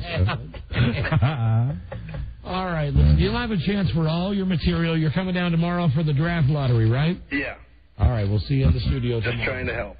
I know you are. Okay, Elvis, I'll talk to you later. All right. Okay, bye-bye. And you calling him Elvis because... Oh, but he got so mad at me today because I went upstairs to wake him up at 11. I said, Bart, you got to get up. It's 11. He said, okay, I'm getting up. I went back up at 11:30. I said, hey, come on, Bud, get your ass out of bed. He said, okay, Dad, I promise. And then I went up at noon, and I said, hey, listen, I'm getting really pissed. I don't care if you're lazy or you want to just lay around, but get out of bed. It's noon. 12:30 I go up, still sleeping. By now I'm out of the shower, had my lunch. I'm getting ready to go to work. It's 1 o'clock. I walk into his room and I go, hey, Elvis, it's 1 o'clock. And all of a sudden that gets him out of bed. Dad got him offended. He said, why'd you call me Elvis? I said, you see, Elvis used to stay up all night and would sleep all day. Right. Elvis. And then we got the whole thing. I'm just a normal teenager. You know. All right. All right, E. Did you have a bit of a night last night? Late night, is that why? You know, I trust that kid way too much. I don't know. Right. I really... Well, you're not abnormal. I mean, parents go to sleep before their kids come home. He was at home. He wasn't out. Right. He was at home with his gal pal.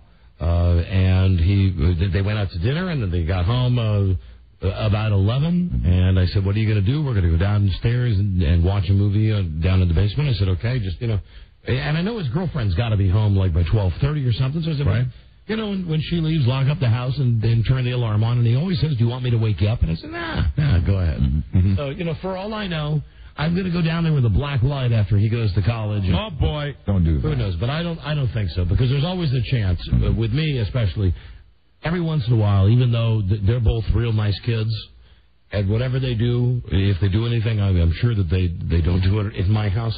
I do walk down there and open up the door every once in a while and just go, hey, young people. I turn on all the lights in the basement. Young people, what movie are we enjoying today? You know, and I've never... Being a good chaperone. I've never caught anything, so he's a good guy. Let's see. Back to this quiz. Mike, what is the sexiest... Oh, and Buzz. What is the sexiest thing a woman can do with her free hand while giving you a handy? My answer would be, and please do not delete me out, take her other hand and play with my bees. I would say touch the taint. But play with the taint. Paint. Rob? Make breakfast. Make breakfast. All right. What is the traditional answer? What is the sexiest thing a woman can do with a free hand while giving you a handy? Number one answer, take my hand and guide it to her hot spots. This is so unbelievably wrong. Propaganda. You know, this is so wrong. This is Cosmo. Like a guy's sitting there getting a handy. He's laying back getting a handy, and he's going to be thinking about her pleasure? I don't think so. Number two answer, touch herself. Mm-hmm. I could go for that. That's pretty. That'd be up there. I might even change mine. That's strong. Number three, play with my bees. I'm changing mine. I want to adopt number two as my number one answer. And number four answer is stroke my chest. Please, faggot. Ryan, age 23, his hot tip. One time when this girl was stroking me, she suddenly took my hand and placed it on her belly, her thighs, and then her pleasure zone. Feeling how turned on she was, right, sent me over the edge. Right, yeah, right there. Lucker. Right. I mean, yeah, I know. Yeah. I think every guy liar. It was a combination of liar and lucker. A lucker. You lucker. You are one mother lucker. You lucking fire. What should a woman keep in mind when giving you oral? What should a woman keep in mind when giving you oral? This is do you have an answer? Because I don't know if I have one. Yeah, I do. Well, okay, mine would be not to go too fast. Mine would be don't neglect the bees. I would say nothing. Think of nothing else. What is that? What is that, Yoda? What the hell is that? What do I want her to think about? Nothing else. I don't know. What should a woman keep in mind when giving you oral? Always remember who earns the paycheck. All right, number one answer. What should a woman keep in mind when giving you oral? Vary between licking and sucking. Number two answer. Use her hands, too. Oh, that's good. Number three. Hello. Don't neglect my bees. I got to change my answer again because I come up with one and then I forget. The use the hands, too, is absolutely my number one. And number four. Make sure her mouth isn't dry. Oh, yeah. Jesus. Yeah. Hi. Here's the hot tip from George, age 21. My best experience was when a woman alternated flicking her tongue against the tip while taking me completely. The two different sensations were so intense, I almost fell out of bed. Yeah, 21-year-old, intern at the magazine. Okay. You are most turned off when you discover her down south region is. And there's the obvious one. Yeah. It's smelly. Yeah. But I'm going to say when it's John Bonet-ish. With you on that. We agree on that one. I don't like this. But no, I can't say that. It's got to be, unclean. Unclean. Buzz. Well, that would be my first thing, but I thought you said aside from. Well, no, I mean, yeah. Unclean would be number all right, one. Let me change mine then. I'm going to say. You can say unclean. I have not looked at the answers. Untrimmed. Yeah, or overgrown would be my second choice. Yeah. And Rob, you're most turned on when you discover her down south region is. Most turned off. Turned off. Oh, when it's a penis, Don. Almost can't function. Good answer, Rob. Number one answer right here. We should be playing the Family Feud. Mostly bare. Oh, okay. So that's the number one thing. You know what? That's not true, though. That's not true because really, guys, especially younger guys now. Show me Jean Benet.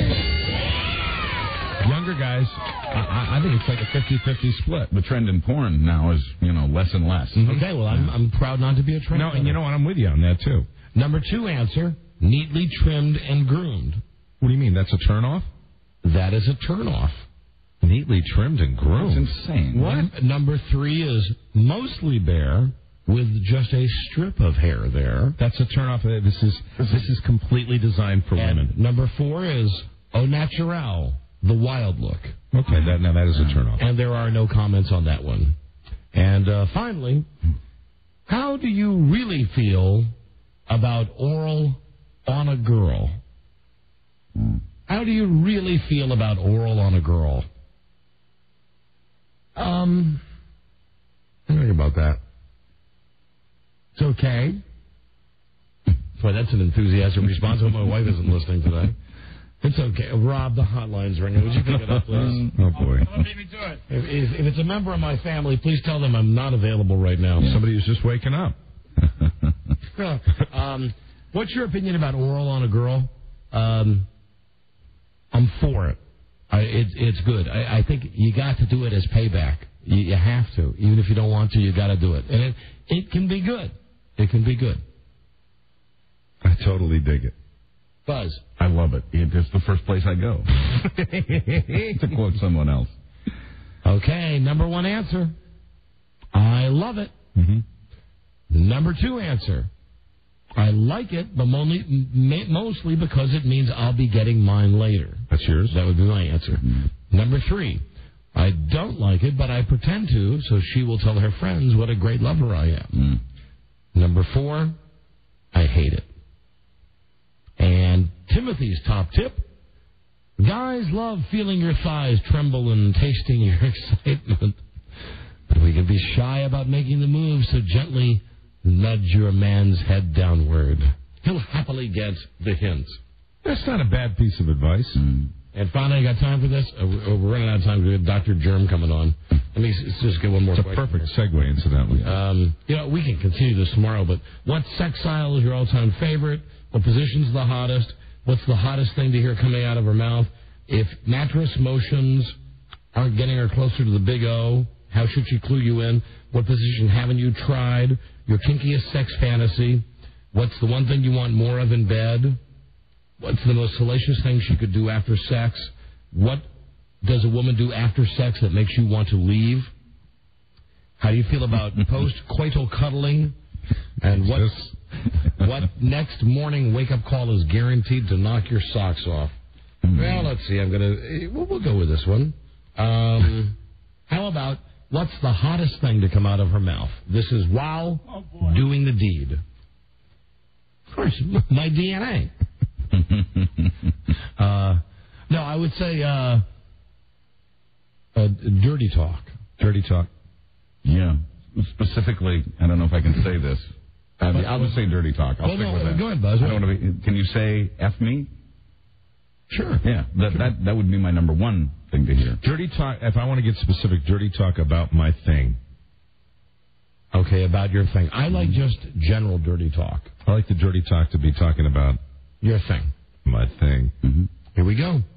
Number one answer. Hottest thing to hear coming out of her mouth? Moans and sighs. Murs and purrs. Number two. Dirty talk. However, you should wait, Mike, because yours is. Now I see yours is coming up here.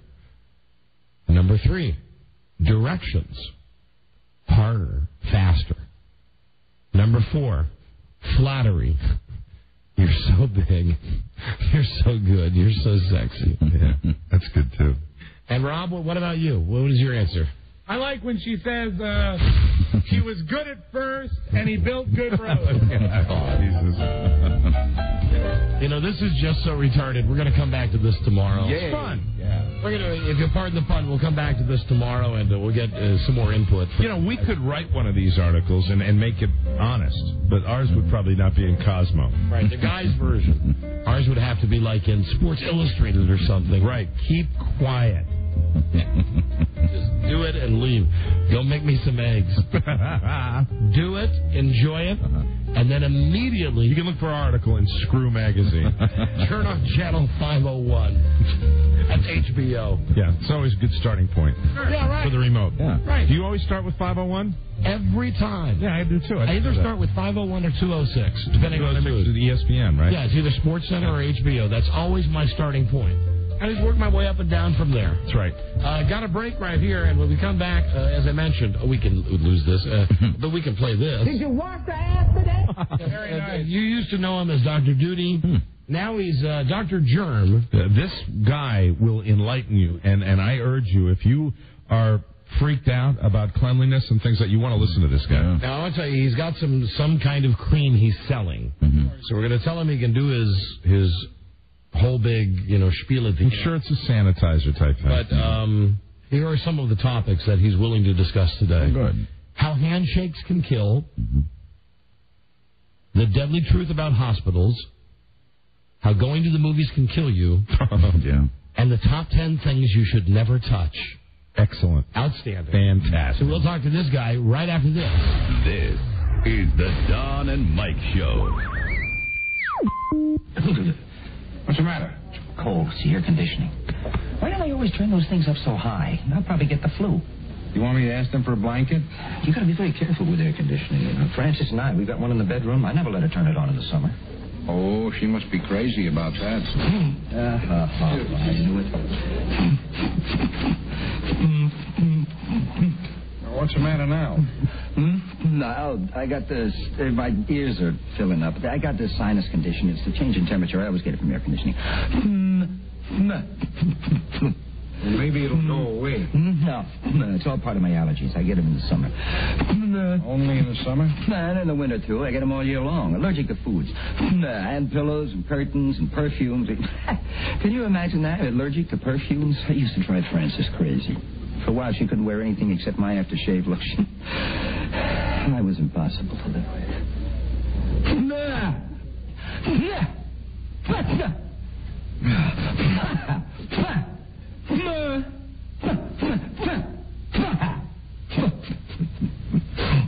Stop that, will you? What are you doing?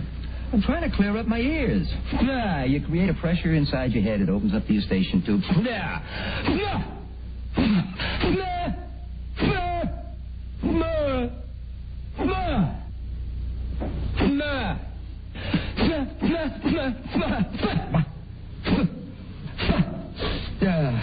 Did it open up? I think I strained my throat. The Don and Mike Show. Good evening, gentle persons. Here's Don and Mike. Yeah, listen to you. Those of you waiting for your Dr. Skin fix, Mr. Skin, I'm sorry, it's Dr. Germ, Mr. Skin. It's stuff to keep them all straight, isn't it? We'll have Jim Skin on the program tomorrow. Excellent. Jim Skin tomorrow. Let me see. It's not Dr. Duty. Dr. Duty is another guy. I've just been told we've had this guy on the show before. He's from Maine. Oh. This is Dr. Germ. Dr. Germ. And his website is drgerms.com. Okay.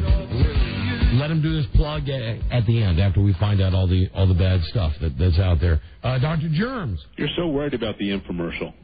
Yeah, I'm very concerned. I don't blame you. Hey, by the way, after those last couple segments, this is going to be very difficult for me. Those were great. Yeah, thank you, Doctor. They really were. Well, wait until tomorrow. And, Doctor, I'd like to wait. As long as you're on the line, let's just find out real quick some of the questions that we answered. Doc? Yes. If you just met a hot woman, do you want to do the deed ASAP? Absolutely. There you go. An honest 60 man. years old, I might not make it. What is the urostenius erogenous zone besides your DNBs? Probably my rectum, because as long as that works, I'm still in good shape at 60. He cuts right to the chase. What is the sexiest thing a woman can do with her free hand while giving you a handy? Probably feed me a ice cream sundae. Now you're starting to sound like a 60-year-old guy. I am. Well, you know what it is? It's when you're 60 years old and your wife, gets past that menopause thing, and the hormones go down, and down with the hormones go everything else, and pretty soon you feel like a eunuch. So, ice cream sundae doesn't sound so bad. That's funny. Doc, that actually, and I'm not trying to embarrass my wife here, because it's a fact that she went through. My wife is going to be, goddamn. Her birthday was just a couple months ago. She's in her mid to late 40s.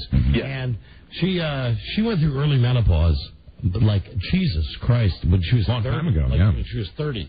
And she doesn't like taking the hormonal replacements because of all the stuff that's out, saying can cause cancer and stuff. So now she's got this thing that looks like a little thing of Ban roll-on. Roll-on deodorant thing? And it's a thing that... Phytoestrogens. Yeah, and... It's from sweet potatoes. Let me ask you a question. She rolls it down there, and then that gets her going. Yeah, absolutely. That's easier. That's great. Yeah. It's banned for the other place. That's all. And ban roll-on. And listen, the reason we have you on is germs. We're fascinated by germs. I know. Last time I was on, I was just amazed at how fascinated you were. Well, I think everybody in our society is, especially with medical information that came out, it seems like years ago, that said that, every time I used to, when you get sick, when I was a kid, when you get any kind of little stomach thing, it was always, hey, you got the bug, you got the 24-hour bug. And only recently, relatively, have we discovered that really most of the times that people are sick like this with the stomach thing, it's because they've come in contact with bad food, with germs somewhere. That's where all this stuff comes from. I think that's why people are more fascinated. Well, it's not only that, but if you look in the newspaper, every day there's something about germs. I mean, we've got West Nile virus, we got monkeypox, we got SARS, we got everything. All right, listen, Doc, let's get right to it before your commercial. Yeah. What are the top 10 things you should never touch?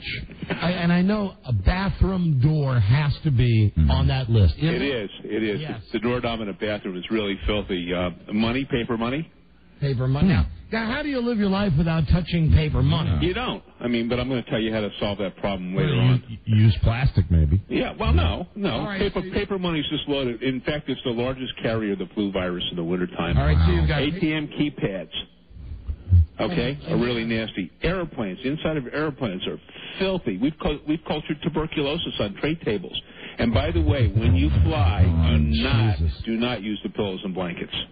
Oh, my God. All right, keep going. All right?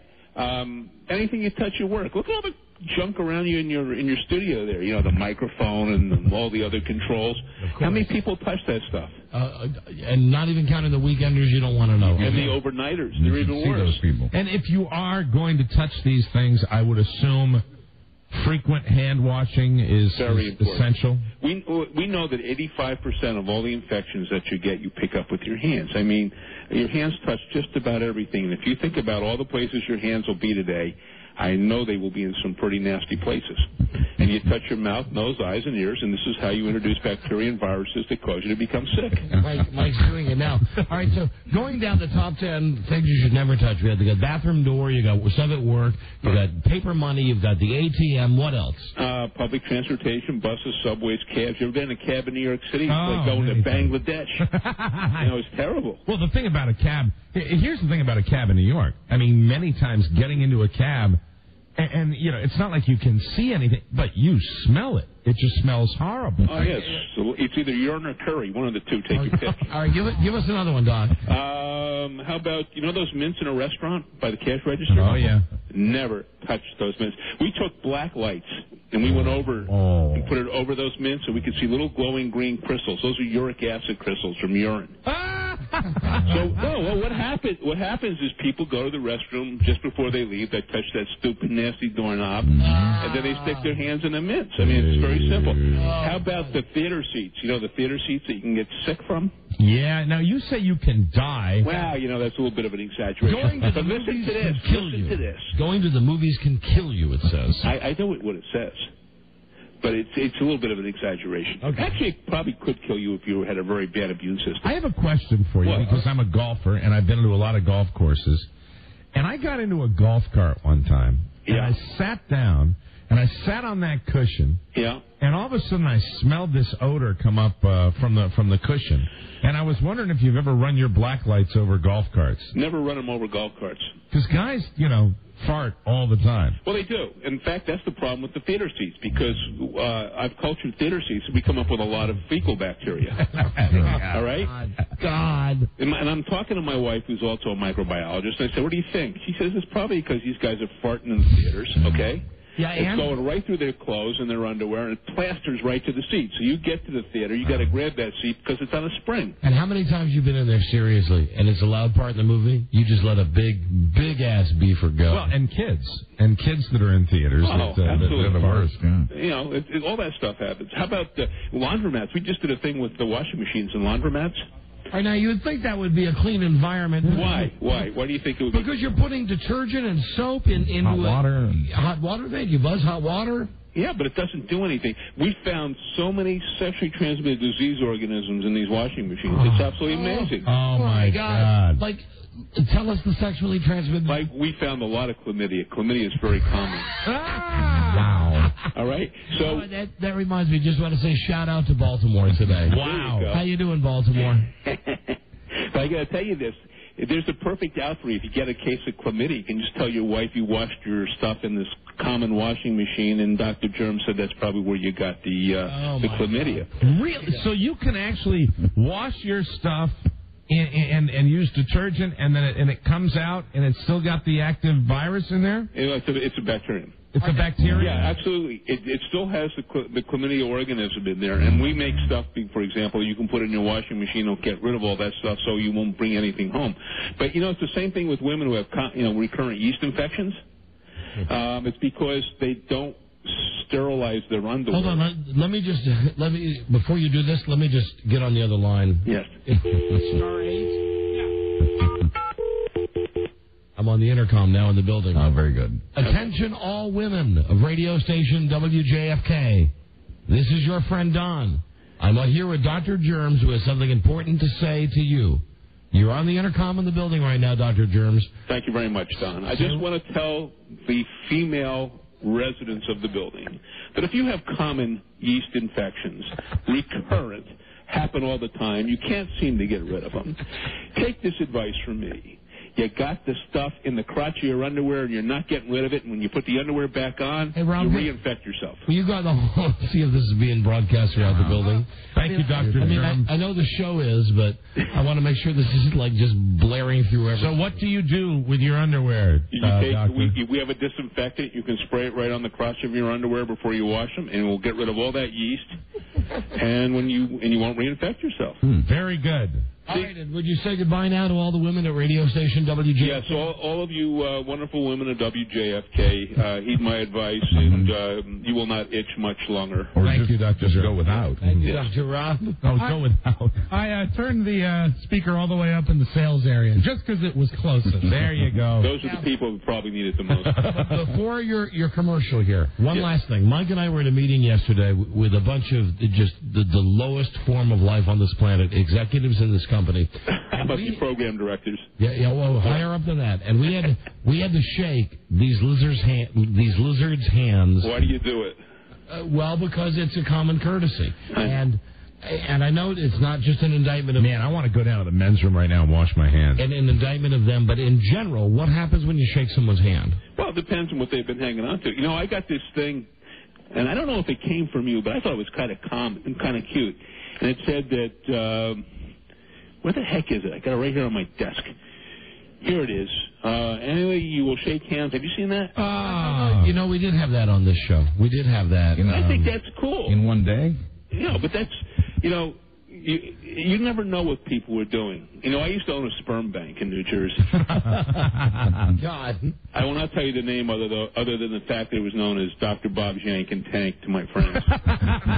Was it a lucrative business, Doctor? It was. It really was. You don't believe how many infertile women there are because their husbands have low sperm count. So I guess you came into a lot of money. Only when I used the golden condom. Liquid assets. How much would you pay guys to donate? It depends on how much they produced. Really? Oh yeah, it's based on volume and number of sperm. All right, let's say you got a guy with an average amount of sperm, but the guy is just like turning on a water faucet for you. Okay. Well, there's one other thing that we look at, and that's what happens to the sperm when we freeze it and thaw it. We have to have good recovery, so lots of sperm. So the quality might surprise you. Yeah, but a lot of those guys can make $2,000 and $3,000 a month. Think about it. How much money did you throw down the toilet? Wow. Or leaving the carpeting. How much did Bill Clinton leave on that dress? My God, $2,000 to $3,000 a month, $3,000 a month. Hey, hello everybody. I'm not a genius, but I'll tell you this: that's $36,000 a year. I believe Joe Ardinger has just left the building.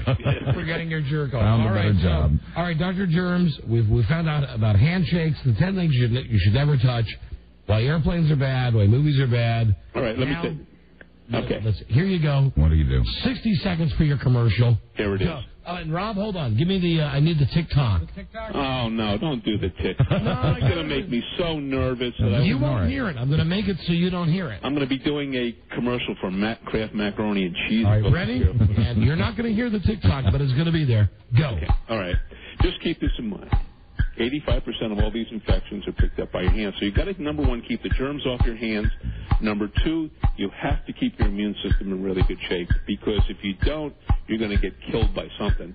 And number three, you got to stay away from people that are obviously sick. Now, we solved this problem. We have a product called the Microsand system.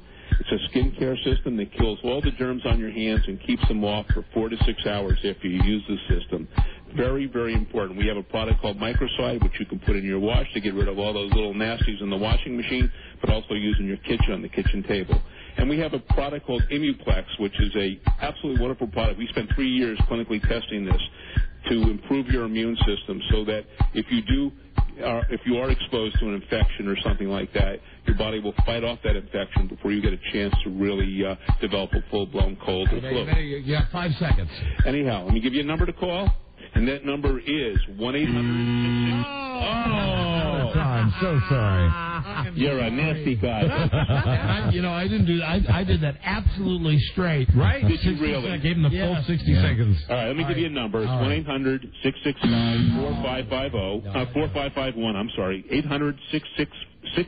Let me do this. We got me so flustered. 800-6 855-4551. You can go to our website, drgerms.com. We have 3 booklets that you can have. Call that number, and you can find out how you can get those 3 booklets. Now send us some free stuff. What do you want? You want the stuff for the washing machine, or you? No, the stuff for work. The stuff for work. The stuff for the bathroom. The stuff for. I mean, think about the microphones that Mike and I are talking into right now. Yeah, I would really love. I mean, I'm itching already. I'd love to get some stuff that was, the hand stuff. That's it. You know. We'll send you a package. But just remember that. What's that 800 number, Don? I didn't write it down. You didn't pay attention, did you? No, 800-655-4551, www.drgerms.com. Call that number. You can find out how to get 3 free booklets in this product. Very good. All right, slow down, sperm man. We got the ad. When you're tracking sperm under a microscope, you got to be fast because they're fast swimmers. Very good. All right, thank you, Doctor. Hey, thanks for having me. See you later. Okay. Bye, dude. That's true. Hey, he's a great guest. Yeah, he is. Bye-bye. You can make $3,000 a month selling your spunk. You know we're going to get a phone call from somebody that's done it. I mean, we'll get the real details on that. I mean, it's one thing to hear from Dr. Germ, but I'd like to hear from some guy that's actually donated. I'd sign up if I wasn't barren. Sorry, Buzz. And I know mine could swim. Yeah. And I know when we tried to have a second baby that we went in and mine could swim. Now, granted, that was years ago. Right. And you got 2, so yours can swim. Mine can swim. Rob, you got 2, yours can swim. Yes, and I'm younger. All right. Okay. I need to say that. But I bet I could make this is too gay. I bet I could make more. I don't know. You just stopped me in my tracks there. They have pills for that too. To be able to make more. Sure. That's the latest. Yeah, but it's all BS. Yeah. It's BS. I can make more of that too. Those pills don't. That's complete. I read an article about that. Really? But that's all a lie. It's fiction. Why? I've read the contrary. Have you tried? I haven't read the article. Have you tried a product? No, I've not tried that product. Buzz, it's funny. I've been thinking about it.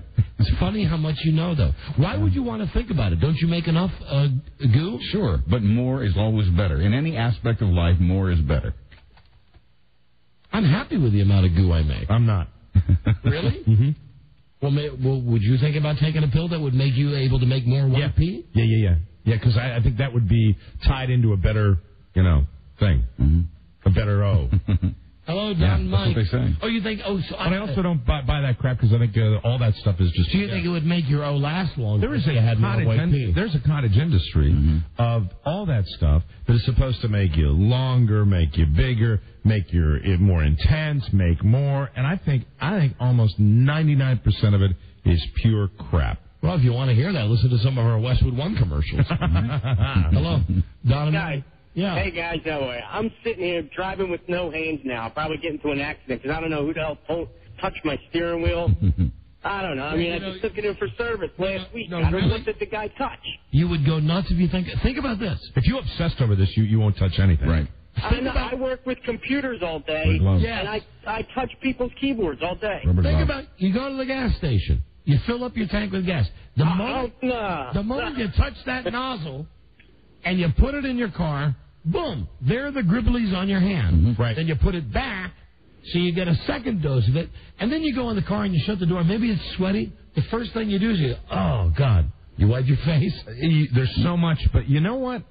A couple of my family members, my mom and my sister, have said for 20 years, wash your hands, compulsively wash your hands, and they don't get sick. Yeah. Neither one of them gets sick. I mean, I think it's absolutely true. Even in a restroom, after you've washed your hands, except for the new automated restrooms, you wash your hands. What do you when you're done washing, you reach and you grab these faucets to turn off the water. Well, you're already contaminated again. Mm-hmm. Mm-hmm. You do it with your elbow. I'm still thinking about the leave it running. the white pea though. Hello, Don and Mike. Hey, how you doing? That thing about washing hands. All you really have to do is I carry one of those little bottles around that has lanolin and alcohol in it. I mean, people laugh, but I don't get sick, man. Right. I believe it. I totally believe it. And you know what? Yeah, you are going to touch some stuff after you wash your hands. But the fact is, it's all about percentages. It's about how much stuff you're going to have on your hands. Right. And if you wash your hands, you're reducing the odds. When I go in the bathroom here, and I try not to go number 2 in this building, but when I go number 1, if I use the urinal, and I know that I'm just putting the germs on my elbow, but I will flush with my elbow at the urinal, and in the men's room, I use my foot. I don't have to bother with that because if you wash your hands, after you've done that, you're taking care of your problem. And after I wash, when I push open the door, I use the surgeon method where you use your forearm to push the door open. I don't do that enough, but I never touch the handle. Yeah, and I don't, and really, I'm not being honest. I don't do it every time. I wash your hands. Well, of course, never. I don't do it as often as I'd like to do it. I sometimes, if I'm in a hurry or something like that, I'll run out of there if there's somebody in there I like. And a lot of times, if other people are there, I'll just splash water on my hands. Just like so they think I'm washing my hands. Yeah, absolutely. It's really, and I go out a lot more than you guys do. And let me tell you something. I would say we're talking about 60-70% of guys that I'll be seeing, especially young guys. You're sitting there and they go in, take care of their business, zip right out without. Not even vast majority. Not even a thought about it. Right? Yeah. And I think you'd be surprised how many girls do that too. Well, and I've done it before. I mean, I'd be honest. I've done it before, and I think everybody once in a while. But I got to be more compulsive about it. Right. But do you know? do you know sometimes? Yeah. Just because I get tired of having my balls busted. Oh, we got the sound incident. The ball-busting sound. When my balls are being busted. When I will come out of the bathroom down by our kitchen, the bathroom I'm not allowed to use because it's by the kitchen, which, brings the discussion, why do we have a bathroom there? And so it's decided no one can ever go number 2 in there. You can only go number 1 in there. Good rule. So if I go in there and I go number 1 and I come out and my wife says to me, you didn't wash your hands, I say, well, how do you know? She says, I didn't hear the water running. Do you wash your hands at home? No, quite often I don't. So what I will do sometimes, now this is really it's tough, the queer duality of being me. If my wife is in the kitchen having a sandwich, reading the newspaper, having her coffee, and I go in to take a leak, just to spite her, when I'm done taking the leak, I'll turn on the water, and I'll even put the soap under the water, and I'll put it back, but I won't wash my hands. Left the soap. Believe. Because if she says to me, you didn't wash your hands, I'm going to say, didn't you hear the water? Well, why don't you go in and see if the soap is wet? Brilliant. But still, I'm only hurting myself. Right. Yep. I didn't wash my hands, and quite often, the first thing I do, I walk over there, put my hand on the back of my wife's neck or on my wife's head and go, I love you. Her eyes. Love you, baby. No, well, not her eyes, Buzz, but... yeah. I mean, I walk right over there. Hey, you got a little sleeper. Right? let me get that for you. Anyway, I've done it. I'm not proud to tell you I've done it. I've gone in there and gone the whole thing. And I've actually had the thought while I'm there, well, why don't I just wash my hands? Well, no, because then she wins. Right. So, no, I'm not going to wash my hands. Do you know that I think as we get older and as society gets more germ-phobic, which I think is going to happen with all these things out there, you're probably going to see public places try to create either new products that are going to combat this, or you're going to see people just become more aware of it, I think. There's a school of thought that says it's okay to be exposed to this stuff because that's how you build up an immunity to it. If you never come in contact with a lot of these germs and then one day you do, boom, you're dead. Heard that too, Buzz. Yeah. And what's all this about donating sperm? I'm fascinated by $3,000 a month. Sign up. Christ, I feel like Judd Clampett.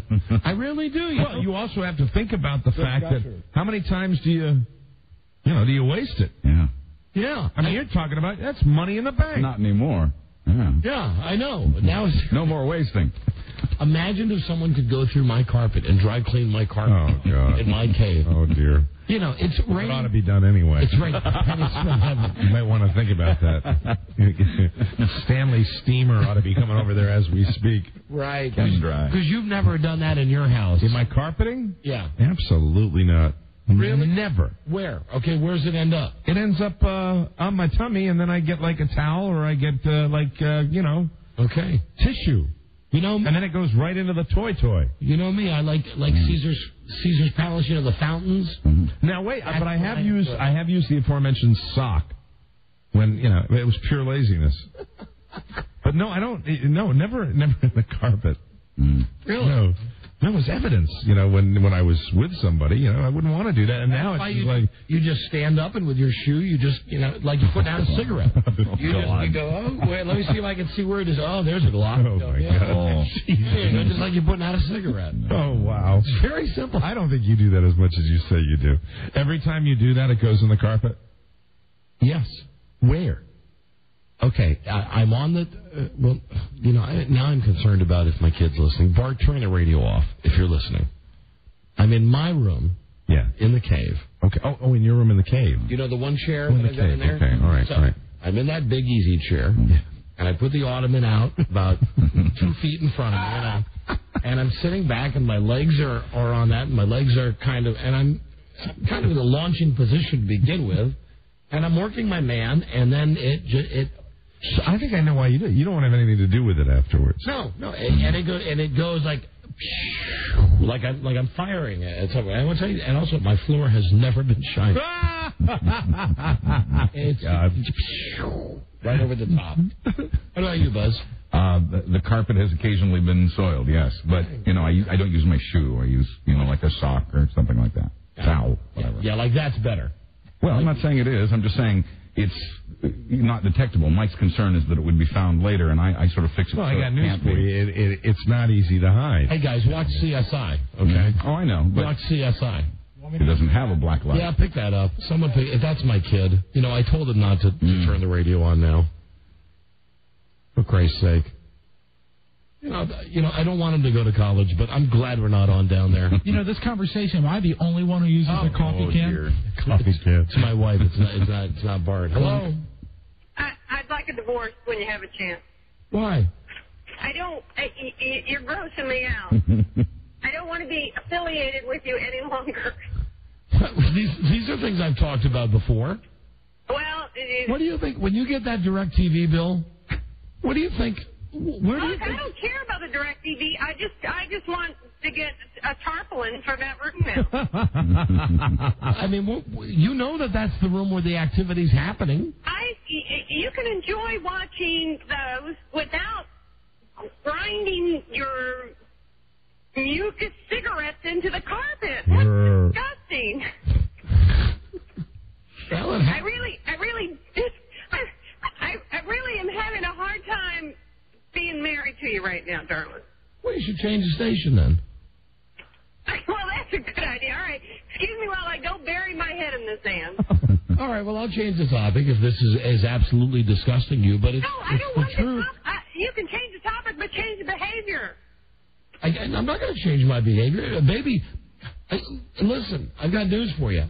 Someday, not on the radio, but someday, I will tell you all of the different rooms in the homes we've lived in where I have soiled and left evidence. I have seen some evidence, and I've asked you about it in our last house. Why is our wall, why does it look like that? Oh, God. I know. I remember that when the movers came that day. I remember. No, it wasn't the mover. It was just a generic question. Why is that like that near the TV, the wall? I didn't know if there was some, maybe it had a nest of honeybees there or something. Oh, God. Yeah. I didn't know if it was coming from the inside. Now who's bees? Who's perpetuating this now? You are. Now, and in some strange, odd way, I'm finding a perverse pleasure in all of it. Sugar, it's not the talking about it. I don't even care. I have so little pride. I don't even care about the talking about it. I don't want you to do it. All right, listen, I got to go because I do have a guy on the phone who's donated his number 3. Yeah, all right. All right, baby. Hey, love you. Yeah, not enough. No, You're come loving on. yourself a little too much. No, come on now. Throw me some love. I love the man you could be, my darling. You love the man I could be. So there's a chance. You're telling him there's a chance. I'm telling you that the man that you're with now is the same man you've been married to for 22 years. Well, if anything, my aim's gotten better. Good for you, Don. All right, baby. Fine. All right, I'll see you. Thank God that they put that carpet treatment on carpets now. Right. Goodbye. Watch it. That's all I'm going to say to you is watch it. Be very careful. No, I'm going to say something she'll get really pissed. Yeah, don't do that. Were you about to fire a warning shot across her bow? That shot's already been fired, Mike. I see.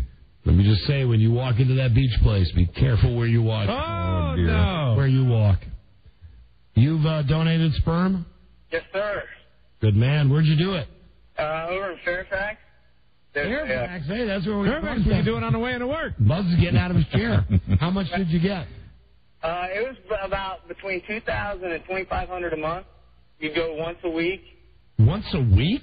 Yeah, because you have to let it build up, and they put restrictions on how often you can get your jerk on, right, or have sex, sure. Your own, right. What do they tell you? Do you have to do it once a week? Is that all they want? You can do it like twice a week. The problem is you only get paid by they figure out how many specimens they can get out of each session, and so you get paid per specimen. So it's not worth going in and doing the deed if you're not going to. I'm going to tell you right now, I believe that probably most of your sperms they've rejected. What's that? I think after talking to you, most of your sperms are probably rejected. You think so? I think. How do you exactly get paid? They give you a check. But I mean, see, this is my point. He's too dumb. He's too dumb a guy to really be able to get information out of it. At some point, when you get a guy like that going into a sperm bank, they have to say to him, ladies that are infertile, please beware. These are the guys that are donating sperm. Is this guy saying that he only gets paid after someone buys his sample? I don't know. We have to break. We have to break. We need to talk to more donors. I think they do a sperm count, and however many doses they can get out of an individual contribution, that's how they determine how he gets paid. How do you get paid, though, sir? With a check. Duh. Money order. We'll continue this incredible discussion when we come right back. This is the Don and Mike Show. Did you wash your ass today? Why don't you take your love and shove it up your big fat ass?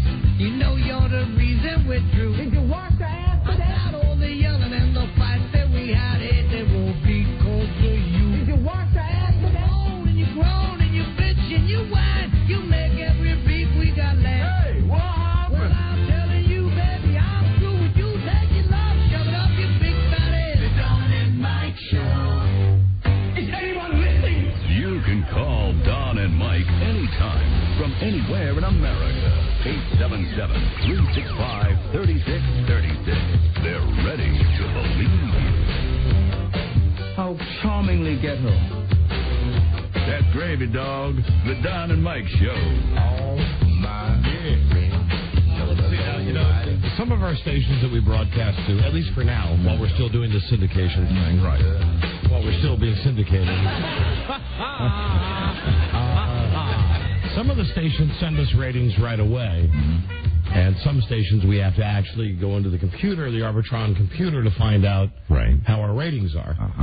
Well, I had Charlie Broy. I said the other day, I said, Charlie, didn't Seattle come out? He said, yeah. I said, we saw the station's ratings were down. He said, well, what about us?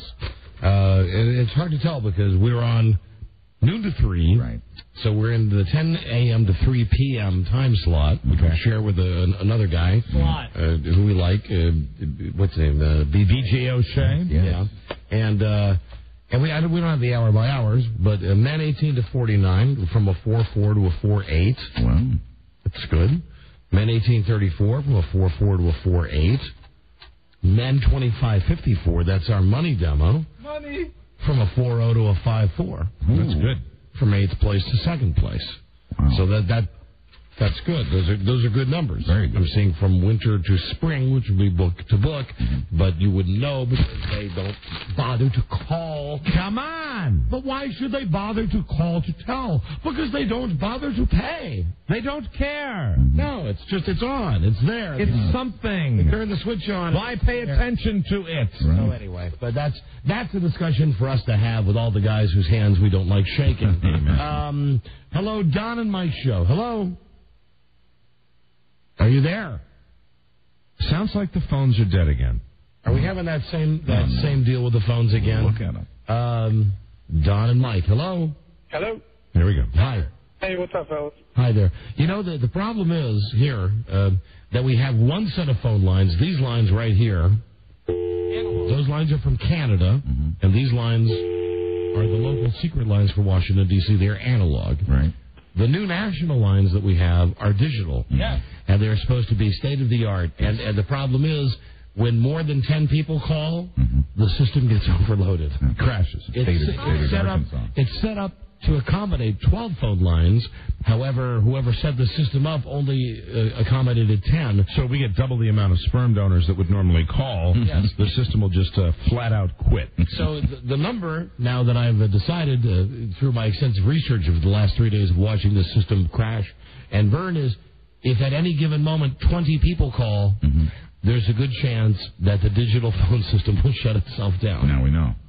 Well, that's not the way these phones are supposed to work. No, it's not. Because these phones, more than any other, have to handle a tremendous volume of calls. I know you're joshing because that's for your own safety. You wouldn't want those phones to go crazy. No, I wouldn't. No, you're right, Rob. That's a protection there. Hello. Yeah, you're on the air. Hi. Yeah, how's it going? Okay. I had considered refinancing my school loans by donating sperm at one point. And then I guess it was a few weeks ago, there was a segment on 60 Minutes about there's these children and moms out there that have collected donated sperm to have children. The children are pushing for legislature so that they can have contact information of the donors now. So this one guy actually got in touch. The girl actually got in touch with his donor. You know, as somebody who's adopted, I can dig that. I can understand that. I can understand that, and really, when you do that, I would imagine when you donate your sperm, it would probably be in the back of your mind. And I would think that even though most guys would want to cut and run in the other direction, there might be some level of curiosity on the part of the donor. You might at least, like the great mystery of my life is, with the exception of my son and my daughter, I don't know anybody in the world that looks like me. Everybody else that I know gets to walk around and say, oh, yeah, you're my brother, you're my mom, you're my dad, whatever, and you take it for granted. That's not totally you're not totally inaccurate there. What do you mean? There are people who look like you. There are. Yeah, I know there are people who look like me. And I know I've been told that I look like Anthony Soprano. But there are, you know what I mean? It's that thing, that family resemblance thing. And that's nutty. Well, you could also have a family like mine where you've met my sister and you see me, and forever I will have a question mark. Well, although I believe my parents have been honest with me, I will forever say, what happened? Yeah. Or she should be saying, what happened? Well, I think I look exactly like my old man. I think I look a lot like my dad, but... Well, then, okay, then your sister should be saying, what happened? I think maybe so. It's a little strange. Yeah, but it can. I've also, it can happen with brothers and sisters. So there's not, I mean, if my sister looked like me, she'd be one butt ugly woman. I beg to differ. But then again, you know what? I got the perfect couple that proves you're wrong. Okay. And we just saw them at. Unfortunately, you weren't there at the Broyhill wedding. Right. Jim McClure and his sister. Yes. They look the same. They look related. They look related, but she's a hottie. They look related, but she is just a total POA. Yeah, and has a chin. And she has a chin. Yeah. When you look at young pictures of my mom and you look at young pictures, that is what it is my sister got more of my mom than I did. Well, that's what it is. Tiger. You can take that out of context. Yeah. How? No, I don't know. How do you make it ugly? I could. I won't. Don't make it ugly. I won't. But Rob believes he has found a tape, though, of your birth father. My birth father. All right, let's listen. I love to play in the mud because I wasn't the fastest guy in the world, but you put us in mud, and I'm just as fast as most of the guys. Most guys can't run in mud. Don Huff. Love of the game. I got his looks. You lucky man. You got his toughness. Yeah. I got his brains. Stop. No. No, you don't think I got those? No, I know you didn't get those. Hello, Don and Mike show. Hello? Are you saying I'm dumb? No. No, I'm really not. Thank you for answering for me, sir. I was talking to my friend Mike. Oh, okay. Hello. What's cracking, fellas? Hey, hi there. Don, you know how Frida never says she loves you when y'all get ready to hang up off the phone? Oh, she only does that on the radio. On the radio. Yeah, right. But I got some information for you it's a sure thing that'll help you out. All right, go ahead. don't say it to her. When you're on the radio, listen, don't say it at all. Listen, I've tried it. You forget that. Come next Thursday, we'll have been married 22 years. Oh, I know that. I've tried it. I know that. I listen to you every day. I know that you know that, but I don't know if you know that if I just say to her, all right, baby, I'll see you later, that she knows. See, the thing is, this is part of being married a long time. And it was about this time yesterday we were having the pussy whip discussion. Right. Mm-hmm. Oh, yeah. She knows that if I don't say I love you, that I'm saying it because I'm expecting her to say, how come you didn't say you love me? Because it's about this time every day on the show that I get just a little bit pensive. And because she knows that I know, and I know that she knows, never mind. Thank you, though. But look. And Mike. I'm all right, Don. Mike, come on. I'm okay. It's just this time of day. It's about 5:30 every day. Come on, pull yourself out of it. I'll be all right. Don and Mike, hello. Hey, what's going on? Thank you, Rob. Thank you for trying to cheer me up. Hey, hello. Hey, how you doing? Okay. I got a story about, you were talking about the how you painted most of the rooms in your beach house there in college. No, you know what? My wife is going to be pissed at me if I continue talking about painting rooms in my beach place. However, I am looking on the phones now for someone who's actually donated to a sperm. What are you doing, Mike? You know what it is? A sperm donor. What are you doing? You know how I out and bum F, I don't get the Washington Post, and I've just started grabbing it here so I can look at it every day. Yeah. And I'm reading, did you read the Art Buchwald today? Yeah, oh, yeah, about... You know, I'm selling my house today. About how there's a gigantic job market. I read this morning. There's not a job market, but there's... Real estate market. Real estate market, because what this real estate agent does is she finds people who are divorced, and she immediately says to them, do you want to sell your house? Says despite the flat economy, the real estate market is still booming. Yep. This is because the divorce rate is at an all-time high. And Rob wrote down fun, delight, joy in front of me. And today was the day, that I'm sitting in there with the ex and sitting across from the happy couple that's buying the home. And it's just, even though it's I'm glad to be free of it, it's just kind of a drag. It's a drag because it is kind of closure on that part of my life. No, you're in a Buckingham's type mode right now. What's a Buckingham's? Kind of a drag. When your baby don't love you. I'm really not. It's not that bad. It's really not that bad. But it is really. You bought your house from a divorced couple. Oh my God! You bought your house from a War of the Roses, right? We got the best. I'm fortunate to live in a great house. When we pulled up, I said that we were Frida took me to like 8,000 cookie cutter McMansions, and every time it was like, ugh, God, colonial. I don't want to live in Williamsburg. Finally, we pull up to this house, and as we pulled up to the driveway, I swear to God, I said to the real estate agent, I'll take it. She said, you don't know anything about it. I said, I know what I like. I'll take it. Yep. We get inside. We look at it. It was our dream house. We still live there now, 11 years later. And she said, you're really going to be able to get this house cheap. And I'm like, great. Meanwhile, I'm so stupid. I would have said, just tell me how much and I'll pay. She said, because this couple was like War of the Roses. Right. That this guy had done all types of awful stuff, and then she went and she tried to get money from him, and that he had philandered all the money, and they were flat broke, and that they just needed to unload this house as soon as possible. Our prices are insane. Yep. So, at first we left the house, and Frida and I had a serious discussion. Is this a bad omen? That we're buying a house with a couple that had, tragic divorce, where and the real estate agent showed us right here where she threw a vase at him one time, and that's what this article's about. Is that there's this house, this little fixer upper. You got to fix this hole and that hole. And, Well, Mike, I'm sorry you're feeling that way. No, I'm not. Yes, you are. I'm not. Isn't it rich? I'm all right. At least we don't play all by myself anymore. And we didn't have the quick fire sale on ours. We waited over a year to sell it. At last on the ground. There you go. Yes, stop playing this. You brought it up. That's funny. That is funny. Don't stop looking at me, everybody. Send in Rob. Stop looking at me like real. All right. We're looking at you real. Don't look at me like that. I'm fine. Everything's all right now. I'm sorry I brought it up. How? Look at me. That's a sad look.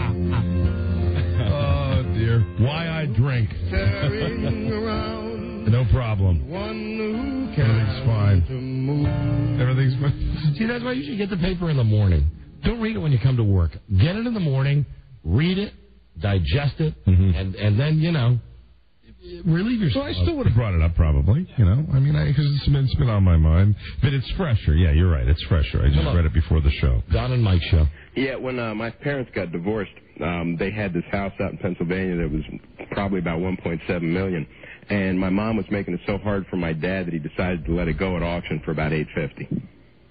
Okay, that's not the same ballpark, but that sounds very similar to the sweetheart deal we walked in on. Good example, yeah. Oh, 1 acre pond, you could put it was nice. I didn't get to go much. Hey, hold on. I got a guy who's actually been to a sperm bank. Good. Hold on a second. But Mike first. Here you go. Hold on. Got somebody for you. Hello. Hi. Hi there.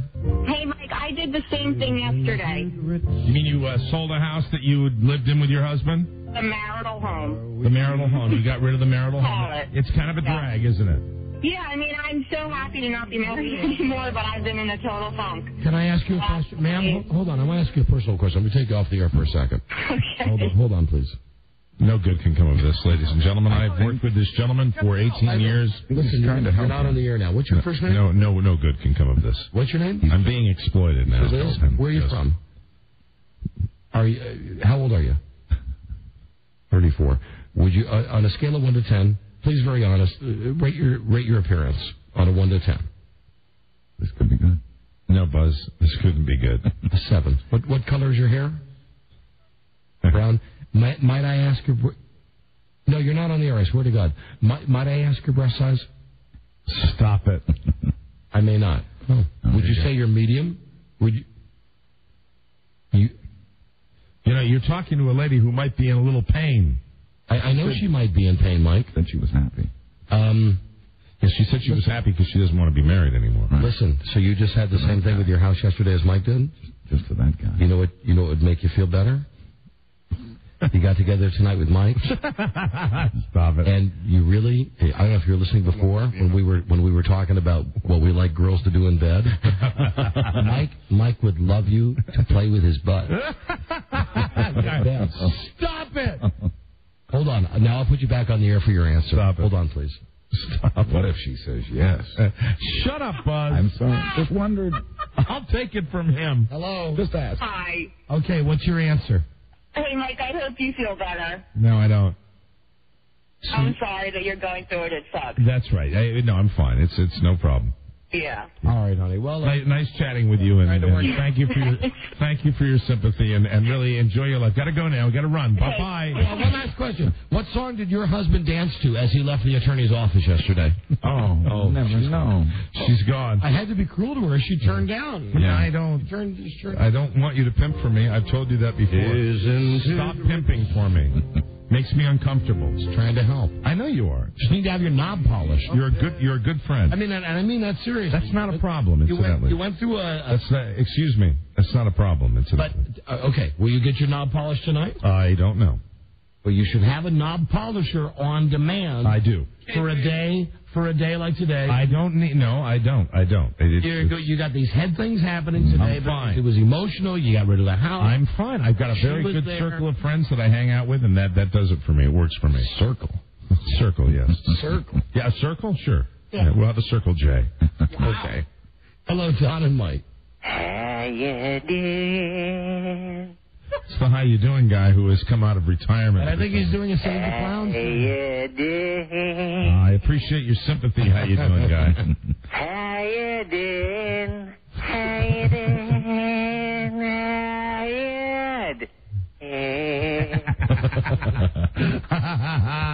Hey there.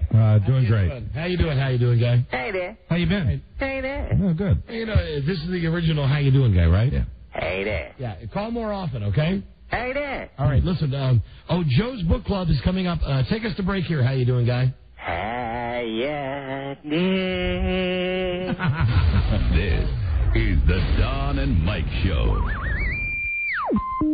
Good afternoon. Good afternoon, Talkback. You're up next. Hi, how are you? I'm very well, thank you. How are you? I'm fine. First, I just wanted to say that I have two friends listening to you down in Virginia Way. Oh, great. Hello to the folks in Virginia. Yeah, I couldn't make it down to their wedding. I just wanted to congratulate my girlfriend, Lisa, who married my husband, Charlie. Your girlfriend, Lisa? Yes. Who married your husband, Charlie? Oh, I see. Yes, they eat BM on the Don and Mike show. And I propose a toast. Oh, you are so not funny. Oh. The Don and Mike Show. They have the best radio show on the radio. Don and Mike. Excuse me, I was getting things set up in here for my man Joe. Joe. Joe is regretful. Come in here, Joe, please. Time for what's rapidly becoming a favorite bit on this show. People do judge you by the words you use. Get ready, when you speak well, you command respect. Get ready for another exciting edition of Joe Ardinger's Book Club. Yeah. Joe or Peace Theater. Now, Joe, the book you've selected today is the classic Seabiscuit. Seabiscuit, very popular book with the movie out now, and wonderful little book. Joe will be reading, as long as time allows, the chapters. Chapter 17, The Ding-Bustiest Contest You Ever Clapped an Eye On. Chapter number 20, All Four of His Legs Are Broken. Oh, dear. And chapter 21, a long, hard pull. So now, without further ado, ladies and gentlemen, here is our friend Joe Ardinger. Welcome to Joe's Book Club. Again, Joe's selection today, Seabiscuit. And now, here, Joe is regretful. Is Joe. The ding-bustiest contest you ever clapped an eye on. Lynn Howard was in one of those moods during which crazy ideas sound perfectly sensible. A bullish, handsome man with decisive eyebrows and more hair than he could find use for, Lynn had a great deal of money and a habit of having things go his way. So many things in his life had gone his way that it no longer occurred to him not to be in a festive mood. He spent much of his time celebrating the general goodness of things and sitting with old friends telling fat, happy lies. But things had not gone Lynn's way lately, and he was not accustomed to the feeling. See, now, this is so much better than the Bible. Yeah, it is better than it's already better than the Bible. And I understand that the reason was Joe actually felt very strongly about the Bible. Yeah. Not really. Not really. All right, well, that's what I heard. That's a scuttlebutt I heard. Just trying to pass on the ever-loving light of the Lord, Don. There you go. That's what Lynn wanted in the worst way to whip his father at racing, to knock his Seabiscuit down a peg or two, and he believed he had the horse to do it in Ligarodi. Yes. He was sure enough about it to have made some account-closing bets on the horse, at least one as a side wager with his father, and he was a great deal poorer for it. The last race really ate at him. Ligarodi had been at Seabiscuit's throat in the Hollywood Gold Cup when another horse had bumped him right out of his game. He had streaked down the stretch to finish fourth and had come back a week later to score a smashing victory over Witchy in a Hollywood stakes race, firmly establishing himself as the second-best horse in the West. This might be my favorite bit that we do. Lynn were certain that with a weight break and a clean trip, Ligarodi and Seabiscuit's measure. Charles Howard didn't see it that way. Since the race, he had been going around with pockets full of clippings about Seabiscuit. Anytime anyone came near him, he would wave the articles around and start gushing like a new father. The senior Howard probably didn't hold back when Lynn was around. He was immensely proud of Lynn's success with Ligarodi, but he enjoyed tweaking his son, and he was good at it. He had once given Lynn a book for Christmas entitled, What You Know About Horses. The pages were blank. Let's move to the next chapter, Joe. What's the next chapter? All four of his legs are broken. Uh-oh. Oh, here we go. And once again, you're listening to the Joe Ardinger Book Club. Today, Joe reads from Seabiscuit. In mid-November, after 5 months in bed, Pollard emerged from Winthrop Hospital, stabbing at the ground with his crutches and swinging his legs along. He returned to the world a changed man. His body was still wasted. His face was withered and old. His career was dead. He was homeless, and because he had no insurance, he hadn't a cent left to his name. Insurance. The Howards asked him to come live with them at Ridgewood. Pollard accepted. His doctor drove him to the airport, and Agnes rode along with them. Pollard promised her that once he was established, he would send for her and they would marry. Agnes watched him bump up to the plane and wondered if he would live to see her again. Right now I'm just picturing all over the Beltway and highways throughout this country, mas and pas pulling their carriages, their modern horseless carriages off to the side of the road, turning up the radio and how about a story? Saying, kids, have a listen. Listen to this. This is the story of Seabiscuit, and listen to this marvelous gentleman. This is better than any book on tape. Enjoy a good read. When Pollard arrived in California, he went to Tanforan to see the racetrackers again. His appearance stunned everyone. On the back stretch, his old contract trainer, Russ McGurr, saw the young man whom he had once purchased as a bug boy for a bridle, a saddle, and a few sacks of oats. A bridle? McGurr burst into tears as they embraced. Into tears. Pollard settled in at Ridgewood. He was determined to heal and get back to riding, so he tossed away his crutches and tried to walk. It was a mistake. On one of the Ridgewood hills, he set his foot down wrong in a ditch hidden in the grass. The leg came down on an oblique angle and snapped. The Howards rushed Pollard to the hospital Charles had built in memory of his lost son and called Doc Babbitt. Joe, we're going to break in there and ask you to go to the third chapter for the final part of the reading of Seabiscuit today. Which chapter is this, Joe? A Long, Hard Pull. Seabiscuit, everybody, on the Joe Ardinger Book Club. Agnes Conlon joined Red Pollard's strange world on April 10th, 1939. Back in Willits, Doc Babcock had finally set Pollard's leg properly, and it was beginning to heal. He limped out of the hospital in early spring. Babcock sent him with a stern warning. His leg would not stand the rigors of riding.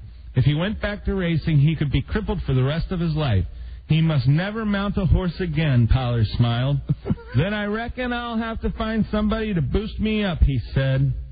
Pollard took up residence at Ridgewood and immediately called for Agnes to come marry him. With no money to spare, they planned for a quiet, private weekday wedding, a modest honeymoon, and then Pollard would begin his long journey back to the saddle. Red wanted to be sure that she got the wedding gift she wanted most, a diamond watch, so he mailed her what little money he had so she could pick it out herself. You know what? And this is not part of the bid, but why don't you just go to the last page of the book? Very good. And yeah, just read us the surprise ending. I don't think I'm ruining the movie for anybody because the book's been out there forever. And anybody that wants it could probably turn their radios down. The last page. But you'd be on the morning of May 17th, 1947, Marcella met her husband at breakfast and told him his rough little horse was gone, dead of an apparent heart attack at the relatively youthful age of 14. The one-time bicycle repairman whose own heart would fail him just 3 years later was beside himself with grief. I never dreamed, he said, the old boy would go down so quickly. Someone broke the news to Pollard, who was plugging away on claimers at Suffolk Downs. His mind rolled back over all those years. It seems only yesterday, he said. Howard had the body carried to a secret site on the ranch. After Seabiscuit was buried, the old owner planted an oak sapling over him. Howard, a vigorously public man, made his last gesture to his horse a private one. He told only his son's location of the grave and let the oak stand as the only marker. Somewhere in the high country that was once Ridgewood, the tree lives on, watching over the bones of Howard's beloved Seabiscuit. People do judge you by the words you use. When you speak well, you command respect. Ladies and gentlemen, beautiful, Joe. We should just give away Kleenex, like you call her 100 after we get done. Isn't that incredible? That's moving. Joe Ardinger's Book Club, this time, Seabiscuit. A great reading. A lot of times, they're saying grown men are crying because of this story. That's right. Well, you can tell, and you know what? More at the movie, perhaps, because you've got the visual, but I think, as far as that dramatic reading is concerned, That'll make you cry. Nothing more emotional. And he only read a small segment of it. Yeah, imagine. And for my money, why go to the movie now? I've lived it. No bigger guy looking forward to going to see Seabiscuit than me. Ruined. I'm not going now because I feel I've gotten it. Well, what can it do but let you down? Absolutely. After you've used your mind's eye, That's right. words of a great storyteller, what can Tobey Maguire possibly deliver that Joe Ardinger didn't, huh? Joe is regretful. Joe. Beautiful job, Joe. There he is, everybody. It's fantastic. I'm telling you, that's a great bit. I'm telling you, that's great. Oh, man, I just can't wait for the next reading. Yeah. Well, you have to wait a couple of weeks. The next dramatic reading. We can't do this all the time, but we've got another book lined up. More than just a horse's tail, Don, a Joe tail. Yeah. That's a great bit. Cracks me. Remarkable. And you got to see the visual. You have to see him actually holding the book up, struggling to actually do the best possible reading that he can. Squinting. I love that idiot. Just as compelling today as it was in 1938. Absolutely. I'm reading the reviews on the back of the book. But they're applying it to Joe. Anyway, thank you, Joe. Great job as always. Captivating, Joe. Stay tuned. 2 or 3 weeks now. We're going to put this on our regular rotation until we get tired of it. But Joe read that with the blistering pace of Biscuit himself and the charm of a grand legend. We got an even better book next time. But now let's go over to Buzz Girdley, man who loves and would like to have more number 3 in his life. In a world where only the radio was strictly forbidden, one man found a way to bring good news to his people. He's right, yeah. He made it up. Well, Buzzy Burbank. Buzz, what is your lead story today? Today, President Bush says there ought to be a law against gay marriages. Really? Yes. Really? And you know what's funny He is wants a law. He's going on vacation to Texas. You know, where sodomy is legal. Right? Coincidence? I don't think so. Yeah, but only if you go, yeah! Stay tuned, everybody. Stay tuned for news and comments coming up on the Don and Mike Show. That whole thing, that was very professional. This is the Don and Mike Show. What's the word from Planet Crackpot? The Don and Mike Show. Broadcasting in black and white as an infinity cost-cutting measure. The Don and Mike Show. Oh, yeah. You've got 4 minutes to get Sabian to you. Time for news and comments now with our friend Guy Birdley. Buzz's new show. Yes, for Sabian. Brought to you by Verimax, the sexual pleasure performance enhancer. Someone call for a doctor? Get it at 35,000 retail locations. New double-strength Verimax Ultra. Get it by calling 1-888-TRY-VMAX. Call 1-888-TRY-VMAX. Yeah. Gloria Gaynor. Right on. Did you put that away already, Rob? Oh, just 1 or 2 more. What do you think Sabian can do? He can't do anything to stop this. No. Right. So find Sabian. Today's best disco. Now get me Sabian! Yeah. No. Sabian's not here in 20 minutes. You die. Someday we'll live in a world where people dig the fact that even if you're on a rock station or a talk station, that goddamn record was out when? 1974? Right. You do the math. 84, 94, 29 years ago. Someone who was 18 years old when that song came out, or even lower, 15. Right. 15 and 29, Rob, is? 44. That's right in the demo. Okay? How about that? That's why we play those songs. Amen. Okay? Duh. Plus they're pretty. Duh. There's lots of program directors just rather have us play that angry, stuff that's out today. Yeah. But we're not angry. No. Unless we're talking about the guys that don't understand why we play Gloria Gaynor. Then we get angry. Then we're angry. Yeah. But most of the time when we're listening to Gloria Gaynor, we're happy. And now here's Buzz. Hi, Don and Mike.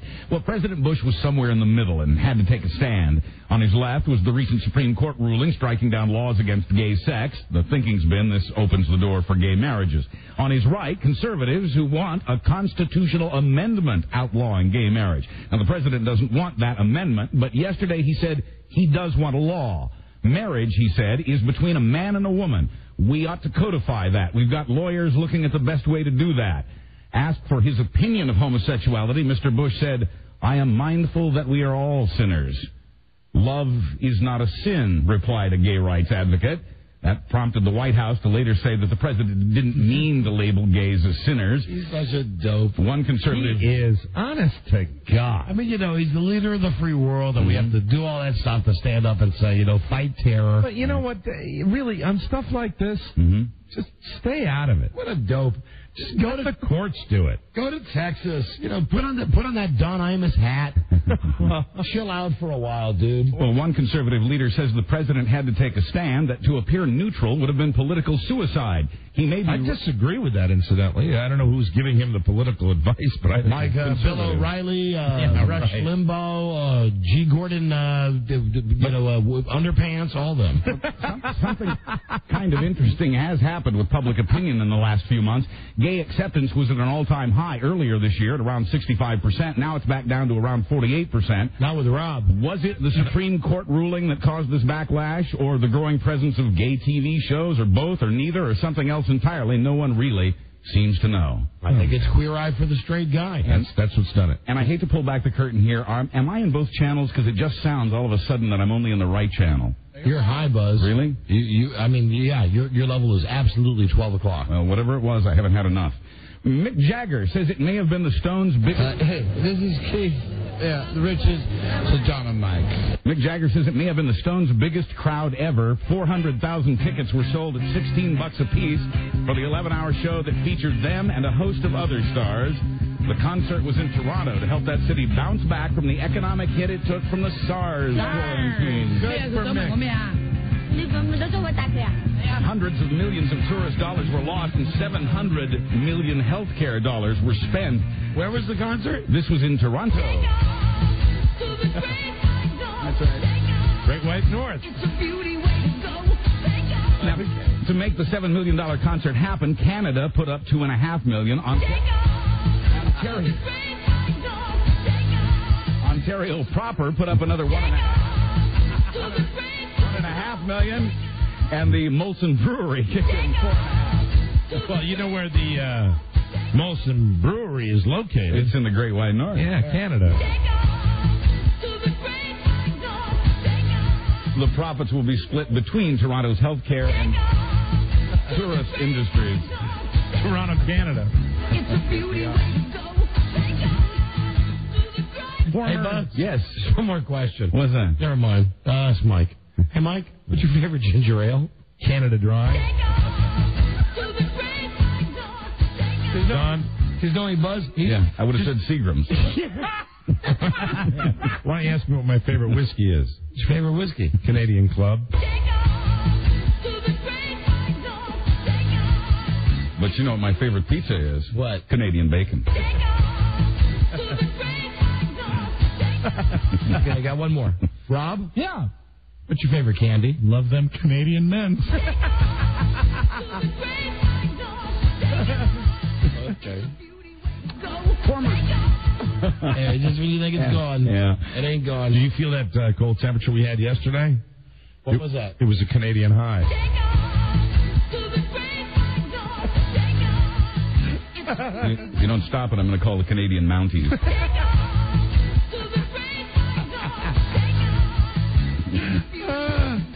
Former Superman star Christopher Reeve is in Israel this week studying their methods of treating spinal injuries. Where's our Israel song? We have one. I know we've got it. Hold on, let me give you an intro, though. This is Michael Hoffman, and you're listening to Jew to Jew. The paralyzed actor also hopes to further his campaign for stem cell research, which is a big part of the Israeli methods now. He's also visiting Jerusalem's Western Wall and meeting with Prime Minister Ariel Sharon. I saw him on Larry King last night, and he speaks much better. He's really improved a lot. Are they actually... They're talking about what he feels he can move his fingers now and stuff. Yeah, increasingly. Is there a chance that this could really be happening? He's pushing for it. But somebody else is pushing him to push for it. Let's be honest, he's in that chair. But the thing that I noticed was that he's shaved his head, and they were asking him in a roundabout way, "Did you have to do this because whatever?" No, just a choice. The hair was a hassle. Well, he's speaking better, and when you hear that he's moving his fingers and toes, I mean, that would be encouraging. That's strange. I mean, that it's actually, maybe they are making progress with that.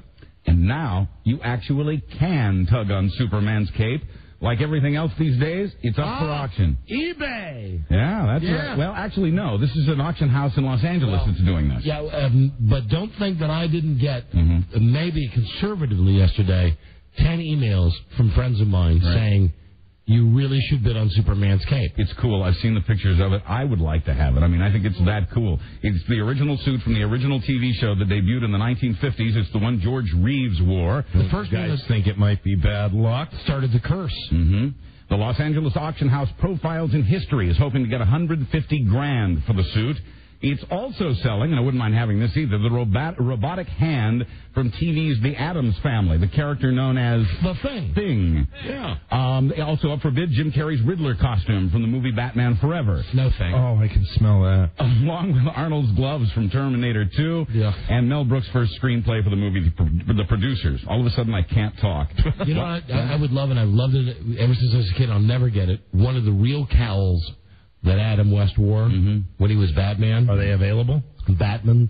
I know that. One with like the little white line above the eyes. Yeah, right. The eyebrow. He's got one, and that was an original one that he used on the show. Now, here you're going to be just amazed at my scary knowledge of this. Right. In his possession, he has one that he used on the show that he will never part with. Fair enough. He has two other ones that were used as extras that he wears when he goes like to a car show. But it's still the guy that played Batman that wears those cowls. So technically it would really be his, right? Yeah, they'd be his, but he's got three, and he's not selling them. There were, I think, 4 others that have already been sold. They're already gone. Some guy. Are they worth anything? Wow. I think the last one sold, just goes to floor you, $280,000. Jesus. Just for the Batman cowl. Wow. I would have thought maybe $15,000, and that I thought would be too high. Please. $280,000? Maybe it included the cape. Still, that's a lot of money. And I saw this dude on the Today Show, this guy who's got all these costumes from all these TV shows, and I think he paid something like $500,000 for the entire Batman costume. And really, most of those guys don't pay that kind of money unless they're reasonably sure that it's going to be more valuable 10 years down the road. And that guy was on this bandwagon a long time ago. I know the guy you're talking about. He had an agreement with Carson before this collecting stuff started. Oh, yeah, he's got his desk. And he got the Karnak hat just because Carson said, yeah, when it's all over, you can have it. And now they're covered with his DNA. I know we had that discussion earlier, but this guy just goes out to the warehouse and goes, let's see, what will it be today? Lost in space? No, I don't think so. You know what? Get me the shoe phone from Get Smart. Oh. Yeah, and it makes it more valuable. Oh. And he grinds it in with his foot. Oh, yeah. You know, really, it does make it more valuable. $3,000 a month. Last year, the same auction house, by the way, sold Shatner's command chair from the original Star Trek. What, 5 cents? A very, I don't know what the price it's like is. you don't like that, do you? Right now. So you don't like the old, but if it was the next generation chair, you'd think it was valuable. That was a cool show. Yeah. With a cooler chair. And I still like the original Star Trek. Sometimes if I'm watching on Sci-Fi, I'll watch it. And the thing that bothers me now about Star Trek TNG is that it's only been off the air, how long, like 9 years, something like that? If that, yeah. It was ahead of its time technology-wise. Now it looks dated. Wow. You look at it now, and it's like, God damn, it looks so phony. You can tell when they're standing in 10 forward, when they're looking out in space, that they're really just little Christmas lights against a black velvet background. And when they go to warp speed, when 10 years ago you went, God damn, it really looks like. Right. Now it looks like some guy on his home PC doing a little thing. It looks, and all the aliens always look the same. Yeah. They always have big foreheads, and it just doesn't cut it. Yeah. Looks like real humans in those costumes. A very girly show. And you know what? What's his name? Jean-Luc Picard. What Patrick Stewart always used to say. Yeah. His big thing, which I still say to this day. It just doesn't get any better than this. That's what he would say when he wanted the Enterprise to go forward. A very girly show will end in a very girly way. In the final episodes of Sex and the City, to air next January on HBO, Sarah Jessica Parker's character finds her true love in a character played by ballet dancer Mikhail Baryshnikov. Here's what Sarah had to say. So what they're doing is they're kind of mirroring Candy's life, Candace Bush. Yes, and she married a dancer. She married a ballet dancer. Forgotten about that. Well, in this story, however, Misha will play an artist, not a dancer, but he does sweep her off her feet and into New York's elite art world. Oh, F me, Misha. He'll play a guy who has qualities her previous squeezes lacked, honor and chivalry. The show's fans chatting online are thrilled with all of this. I think she ought to marry big. Yes. No, not going to happen. And although nothing will ruin this happy ending with Mikhail Baryshnikov, one guy, played by X-Files David Duchovny, will throw a temporary wrench in the works. So last night, last night my wife calls me. She's leaving New York, packing up that place up there, and she says, "Oh, I didn't see Sex in the City. Please TiVo it." So I was sitting in the room, and it says, "You must change channel to." So all right, I'll watch it for a second, and I watch it. And first off, she's obviously pregnant. Right. So they're not masking it very well. Well, no, I didn't think, at least the episode last night, they didn't do a good job of masking it. Yeah, I hate it when they have her in a bikini. Well, they actually had her in like see-through tops. Right. Because, she never shows anything. No, right. And where you would see the bra and you'd see, like, the old woman underpants. The Carter farters? Yeah, right. The ones that the high where the bastard Broderick baby was. The bastard Broderick baby? Well, little... It's the vehicular manslaughter. Little... He's legitimate. Little baby, manslaughter. Yeah, that's why you label them, but the baby is perfectly legit. Well, they've been married for years before she got pregnant. I know they have, but just think about the soul of that poor guy that he killed in Ireland. He got away with, just because he was Ferris Bueller. You never forget. But anyway, as I was watching this thing, and it was the one that was on Sunday, so bear with me if you saw it, but Mr. Big calls her up. Yes. Right. And he's out on the golf course, and I'm thinking, it's a chick show to begin with, and I really don't watch it except to make my wife happy when we watch it together, but I do like that guy that plays Mr. Big, and I kind of like his character. Chris Noth. Yeah, and it's like, I think most people would, even I think chicks would agree. I think it'd be great if Big, she always went back to him, and he always was kind of crazy. They match up well as actors, too. There's good chemistry there. Marrying her risky. But now they bring Mikhail Baryshnikov in, and I think that's gonna suck. And the guy that she's with now, this guy with the frizzed out hair and the 3-day growth of beard, who broke up with her by putting a Post-it note on her computer, and then it ends with her just getting a vase full of flowers and knocking them on the floor, and it's like they pan out for the big dramatic look, and I'm thinking, what, this is Sex in the City? The Emmy-winning comedy. Jesus Christ. It's like a menopause period in the city. This show tastes like period. The guy who discovered Elvis is dead. Record producer Sam Phillips, who founded Sun Records, passed yesterday at the age of 80. Elvis went to that Memphis studio in 1953 to record a happy birthday record for his mamo. Sam heard him and gave that boy a contract. If he was anything... There we go, Elvis. I'd like to try to do my latest record. I tried it last night and didn't make it. And I don't know the words to it, so I had to read it. If we give it up, just, please forgive us. I was going to say that the movie Great Balls of Fire with Dennis Quaid, if this guy who you're talking about just passed away was anything like the guy in the movie that plays him, that guy with the black hair all slicked back. Yeah. Well, let's go to Elvis expert Rob Spiewak, who will tell us why Sam Phillips was the dumbest man of all time. Sam Phillips was nuts. I mean, he really was. He got his start as a radio station engineer and then built a recording studio because he could. And he did all this stuff, but he let Elvis's contract go for $35,000. Oh, my God. And I mean, even back then, a lot of money. Oh, my God. But oh, my God. There's I love that guy that plays him in Great Balls of Fire, though. Great. Yeah, come on, son. Come on, sign it. I want you two to put your grievances behind you. Big hand. Sam produced E's first record, That's All Right, Mama. But his daughter, thank God, lives to this day, Bonnie. Bonnie Phillips. Bonnie Phillips? Oh, I'm sorry. Who's the lady who can... What? Mackenzie Phillips? Mackenzie Phillips. Oh, Mackenzie Phillips. I'm thinking Bonnie Franklin. Wow, okay. Thinking of Oldies 100. Sorry. Joe. Yeah, I'm sorry. I feel like Joe. Wow. I feel like Charlie Brown and Lisa. Lucy, that, Mr. Brown. Just did an awful break. I'm sorry. We'll be back. Please patronize these sponsors. This is the Don and Mike Show. Excuse me, I'm just on that website. Question. Yes. Are ye getting the best value from ye wireless phone company? Does ye wireless phone keep ye connected with everyone that's important to ye? Well, that's the best reason for ye to call 1-866-SINGULAR and switch over to Singular Wireless. Just listen to the great deals you can get right now during their incredible summer phone sale. Ye pay attention. I'll say one thing. This is off the script. You can use these phones to call Canada. Act now, because after August 3rd, the Singular summer phone sale's over. What a great deal for ye. Keep connected all summer long by switching to Singular Wireless. For home delivery, call Singular at 1-866-SINGULAR or go to singular.com. Certain restrictions apply. See any Singular Ye store for details. WJFK. This is the Don and Mike Show.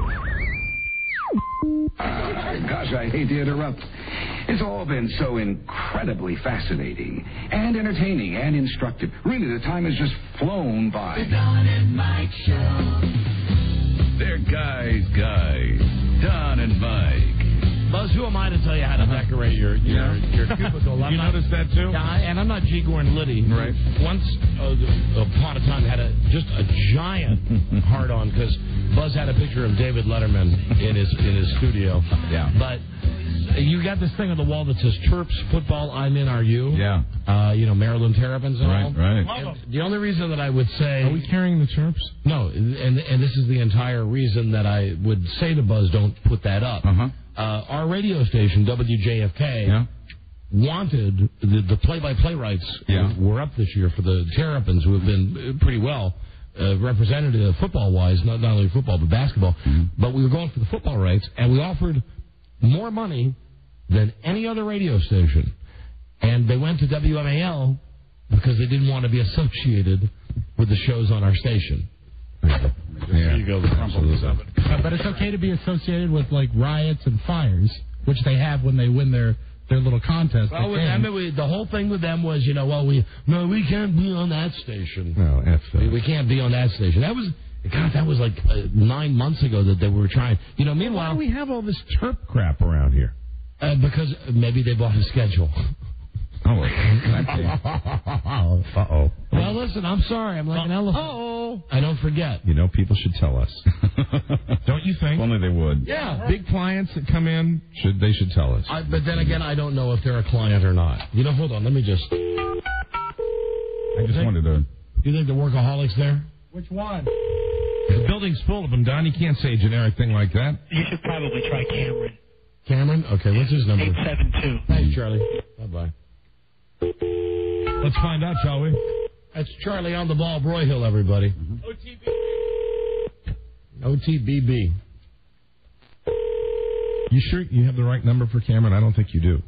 Bend it like Broyhill, that's what I say. Try the other one that he's normally at. What number is that, Mike? Rob's got it. What is it, Rob? Hi, this is Cameron Gray. I'll dial it. Well, actually, he's usually at this number. That one there. Okay. Yeah, try that one. Oh, his cell. Let's see. Oh, his cell phone. He'll be there, no doubt. All right. You get him this time. This guy is the... Hello. I'm really excited about the Terps. Hey, Cameron. Hi, Don. Are they a client? I'm not really sure if they're a client, but if they'd like to be on show, you can get them on WJFK. And have I mentioned to you that Dunkin' Donuts now has coffee that tastes with caramel? You or anybody you know can really be involved with all sorts of great things at WJFK. How are you, Don? Cameron, you really shouldn't do, commercials and stuff. Why wouldn't that be? Because you really don't have, a good radio delivery. I think that I think the radio delivery that I have is probably one of the best ones that I can have. So if you'd like to have a delivery like me, make sure you come to like Cameron. All right, well, why don't you introduce Buzz? We'll get back to the news now, then we'll find out if the Maryland Terps are actually going to, buy commercials. First of all, thanks for everybody for listening to Don and Mike's show. And now, without further ado, here's Buzz Burbank, a newsman who does a really great newscast. This is Cameron Gray saying, I love being me. Thanks, Professor. Thanks. Bye, Don. Thanks, Cam. Bye. This just in, Bob Hope is still dead. Now, everybody, don't start calling and saying we've lost listeners now. I met a woman the other night that looked me straight in the eyes, and I heard that thing you did with Bob Hope the other day, and I was personally offended. And she said it to me as she was laughing. Of course. What does that tell you? As she was laughing like Jack Cassidy. Jack Cassidy. She gritted her teeth. Columbo. Hello, Bob. Welcome to heaven. Say, Bob. Would you like a cigarette and a cigarette holder or trying on my ascot? I'm Jack Cassidy. Hey, Bob. You have a swing? On the other side? I'm a swinger. Hey, Bob, thanks for the memories. You could use some of my clothes. How about one of my smoking jackets, Columbo? Hey, Bob, why don't you do the Chris Farley on me with one of your golf clubs? Jack Cassidy. Do you know what that is, the Chris Farley? No. Have I ever said this on the air? Remember we had Tom Shales on about a year ago when he wrote this book, Live from New York, Saturday night? Right. The book's like 800 pages long. Phenomenal book. Great book. And it has real quotes from all the members of Saturday Night Live. Buzz, I'm sorry, but this is okay. This is really, trust me, I've said a lot of crap today, but this is going to be... I'm with you. This will be worth it. And crap, pun intended. One time, it's according to Adam Sandler or Chris Rock, so it's true. Chris Farley used to walk around Saturday Night Live naked all the time to make the writers laugh. Oh, my God. One time he's walking around in the writer's room naked with a pool cue. He walks in and he sticks the pool cue up his dude. Oh. Then he pulls it out and starts licking the tip of it. I swear to Christ. Oh, my God. Get the book and read it. Now, my reaction when I read that was I said, I laughed. And I knew that all the people in the room had to laugh. I mean, my God. But it is over the freaking top. It is. Sure is. Even hearing about it, can you imagine being in that room? Now, didn't Farley also drop a present off the 80th floor? Oh. Yes. At Rockefeller Center? Oh, my God. Stuck his ass out the window? And took a number 2. Can you imagine the speed that landed on 56th Street? That could kill somebody. Can you imagine being killed by Chris Farley's poo? But as bad as that is, so you're walking around naked. You go in a writer's room. Hey, dude. And everybody kind of looks away because you're a big sloppy fat guy. You pull out pool cue, and then, the way it was written, very daintily. He used to do that, fat guy in a little jacket thing. Right. Then he would do his little dance. Really, put it up his God. Then pull it out and... Oh, man. Read the book and tell me if I'm not making that up. That's when I got like 3/4 of the way through. Get to the part where it's like Chris Rock, Adam Sandler. Okay, I will. David Spade. You know what I did? I stopped reading it after the good parts. I stopped reading it after I was into I stopped being into Saturday Night Live. Here's how you read that book. You read it up until Bill Murray left. Okay. Then when you get to the middle part with the cast that sucked, don't bother reading it. It's like Julia Louis-Dreyfus and her husband. But then as soon as it's David Spade and even with Billy Crystal and Martin Short, pick it up there and it's a good read. All right, great. Yeah, I'd like to. All I was going to say about Bob is that they buried him yesterday in the same cemetery as rocker Richie Valens, comedians George Gobel and Jerry Colonna, actors Chuck Connors, Walter Brennan, William Bendix, and William Frawley. And finally, in southern Michigan, a 23-year-old man has filed assault charges against a stripper who slimed him with breast milk. Hey, turn on for some. No. He says it got in his eyes and his nose. Do I make you horny? He complained to the manager who offered him free soft drinks and lap dances. That wasn't enough for this guy who's now taking the dancer to court. One of the club's owners says the woman had given birth recently and, quote, started to leak a little, but possibly maybe drizzling on the guy. Baby. I'll drink to that. Confused cops say they'll just turn the case over to prosecutors to see what they want to do with it. I'm Buzz Burbank on the Don and Mike Show. They turn it into a video. Yeah, that's it. We've made enough broadcasting history for one day today. We'll see you tomorrow with the new episode of I've Been Asked to Say. Dr. Germ's website is www.drgerms.com. Very nice guest. That's it. We got to go. And, of course, to everybody listening to us in Canada. That's right, eh? Another one of the jokes that we just, not even really funny to begin with, that we just ran into the ground. A good day to you, sir. Good day to you, sir. Good day to you, sir. See you in Canada, Don. Hey, I'm sorry. Okay.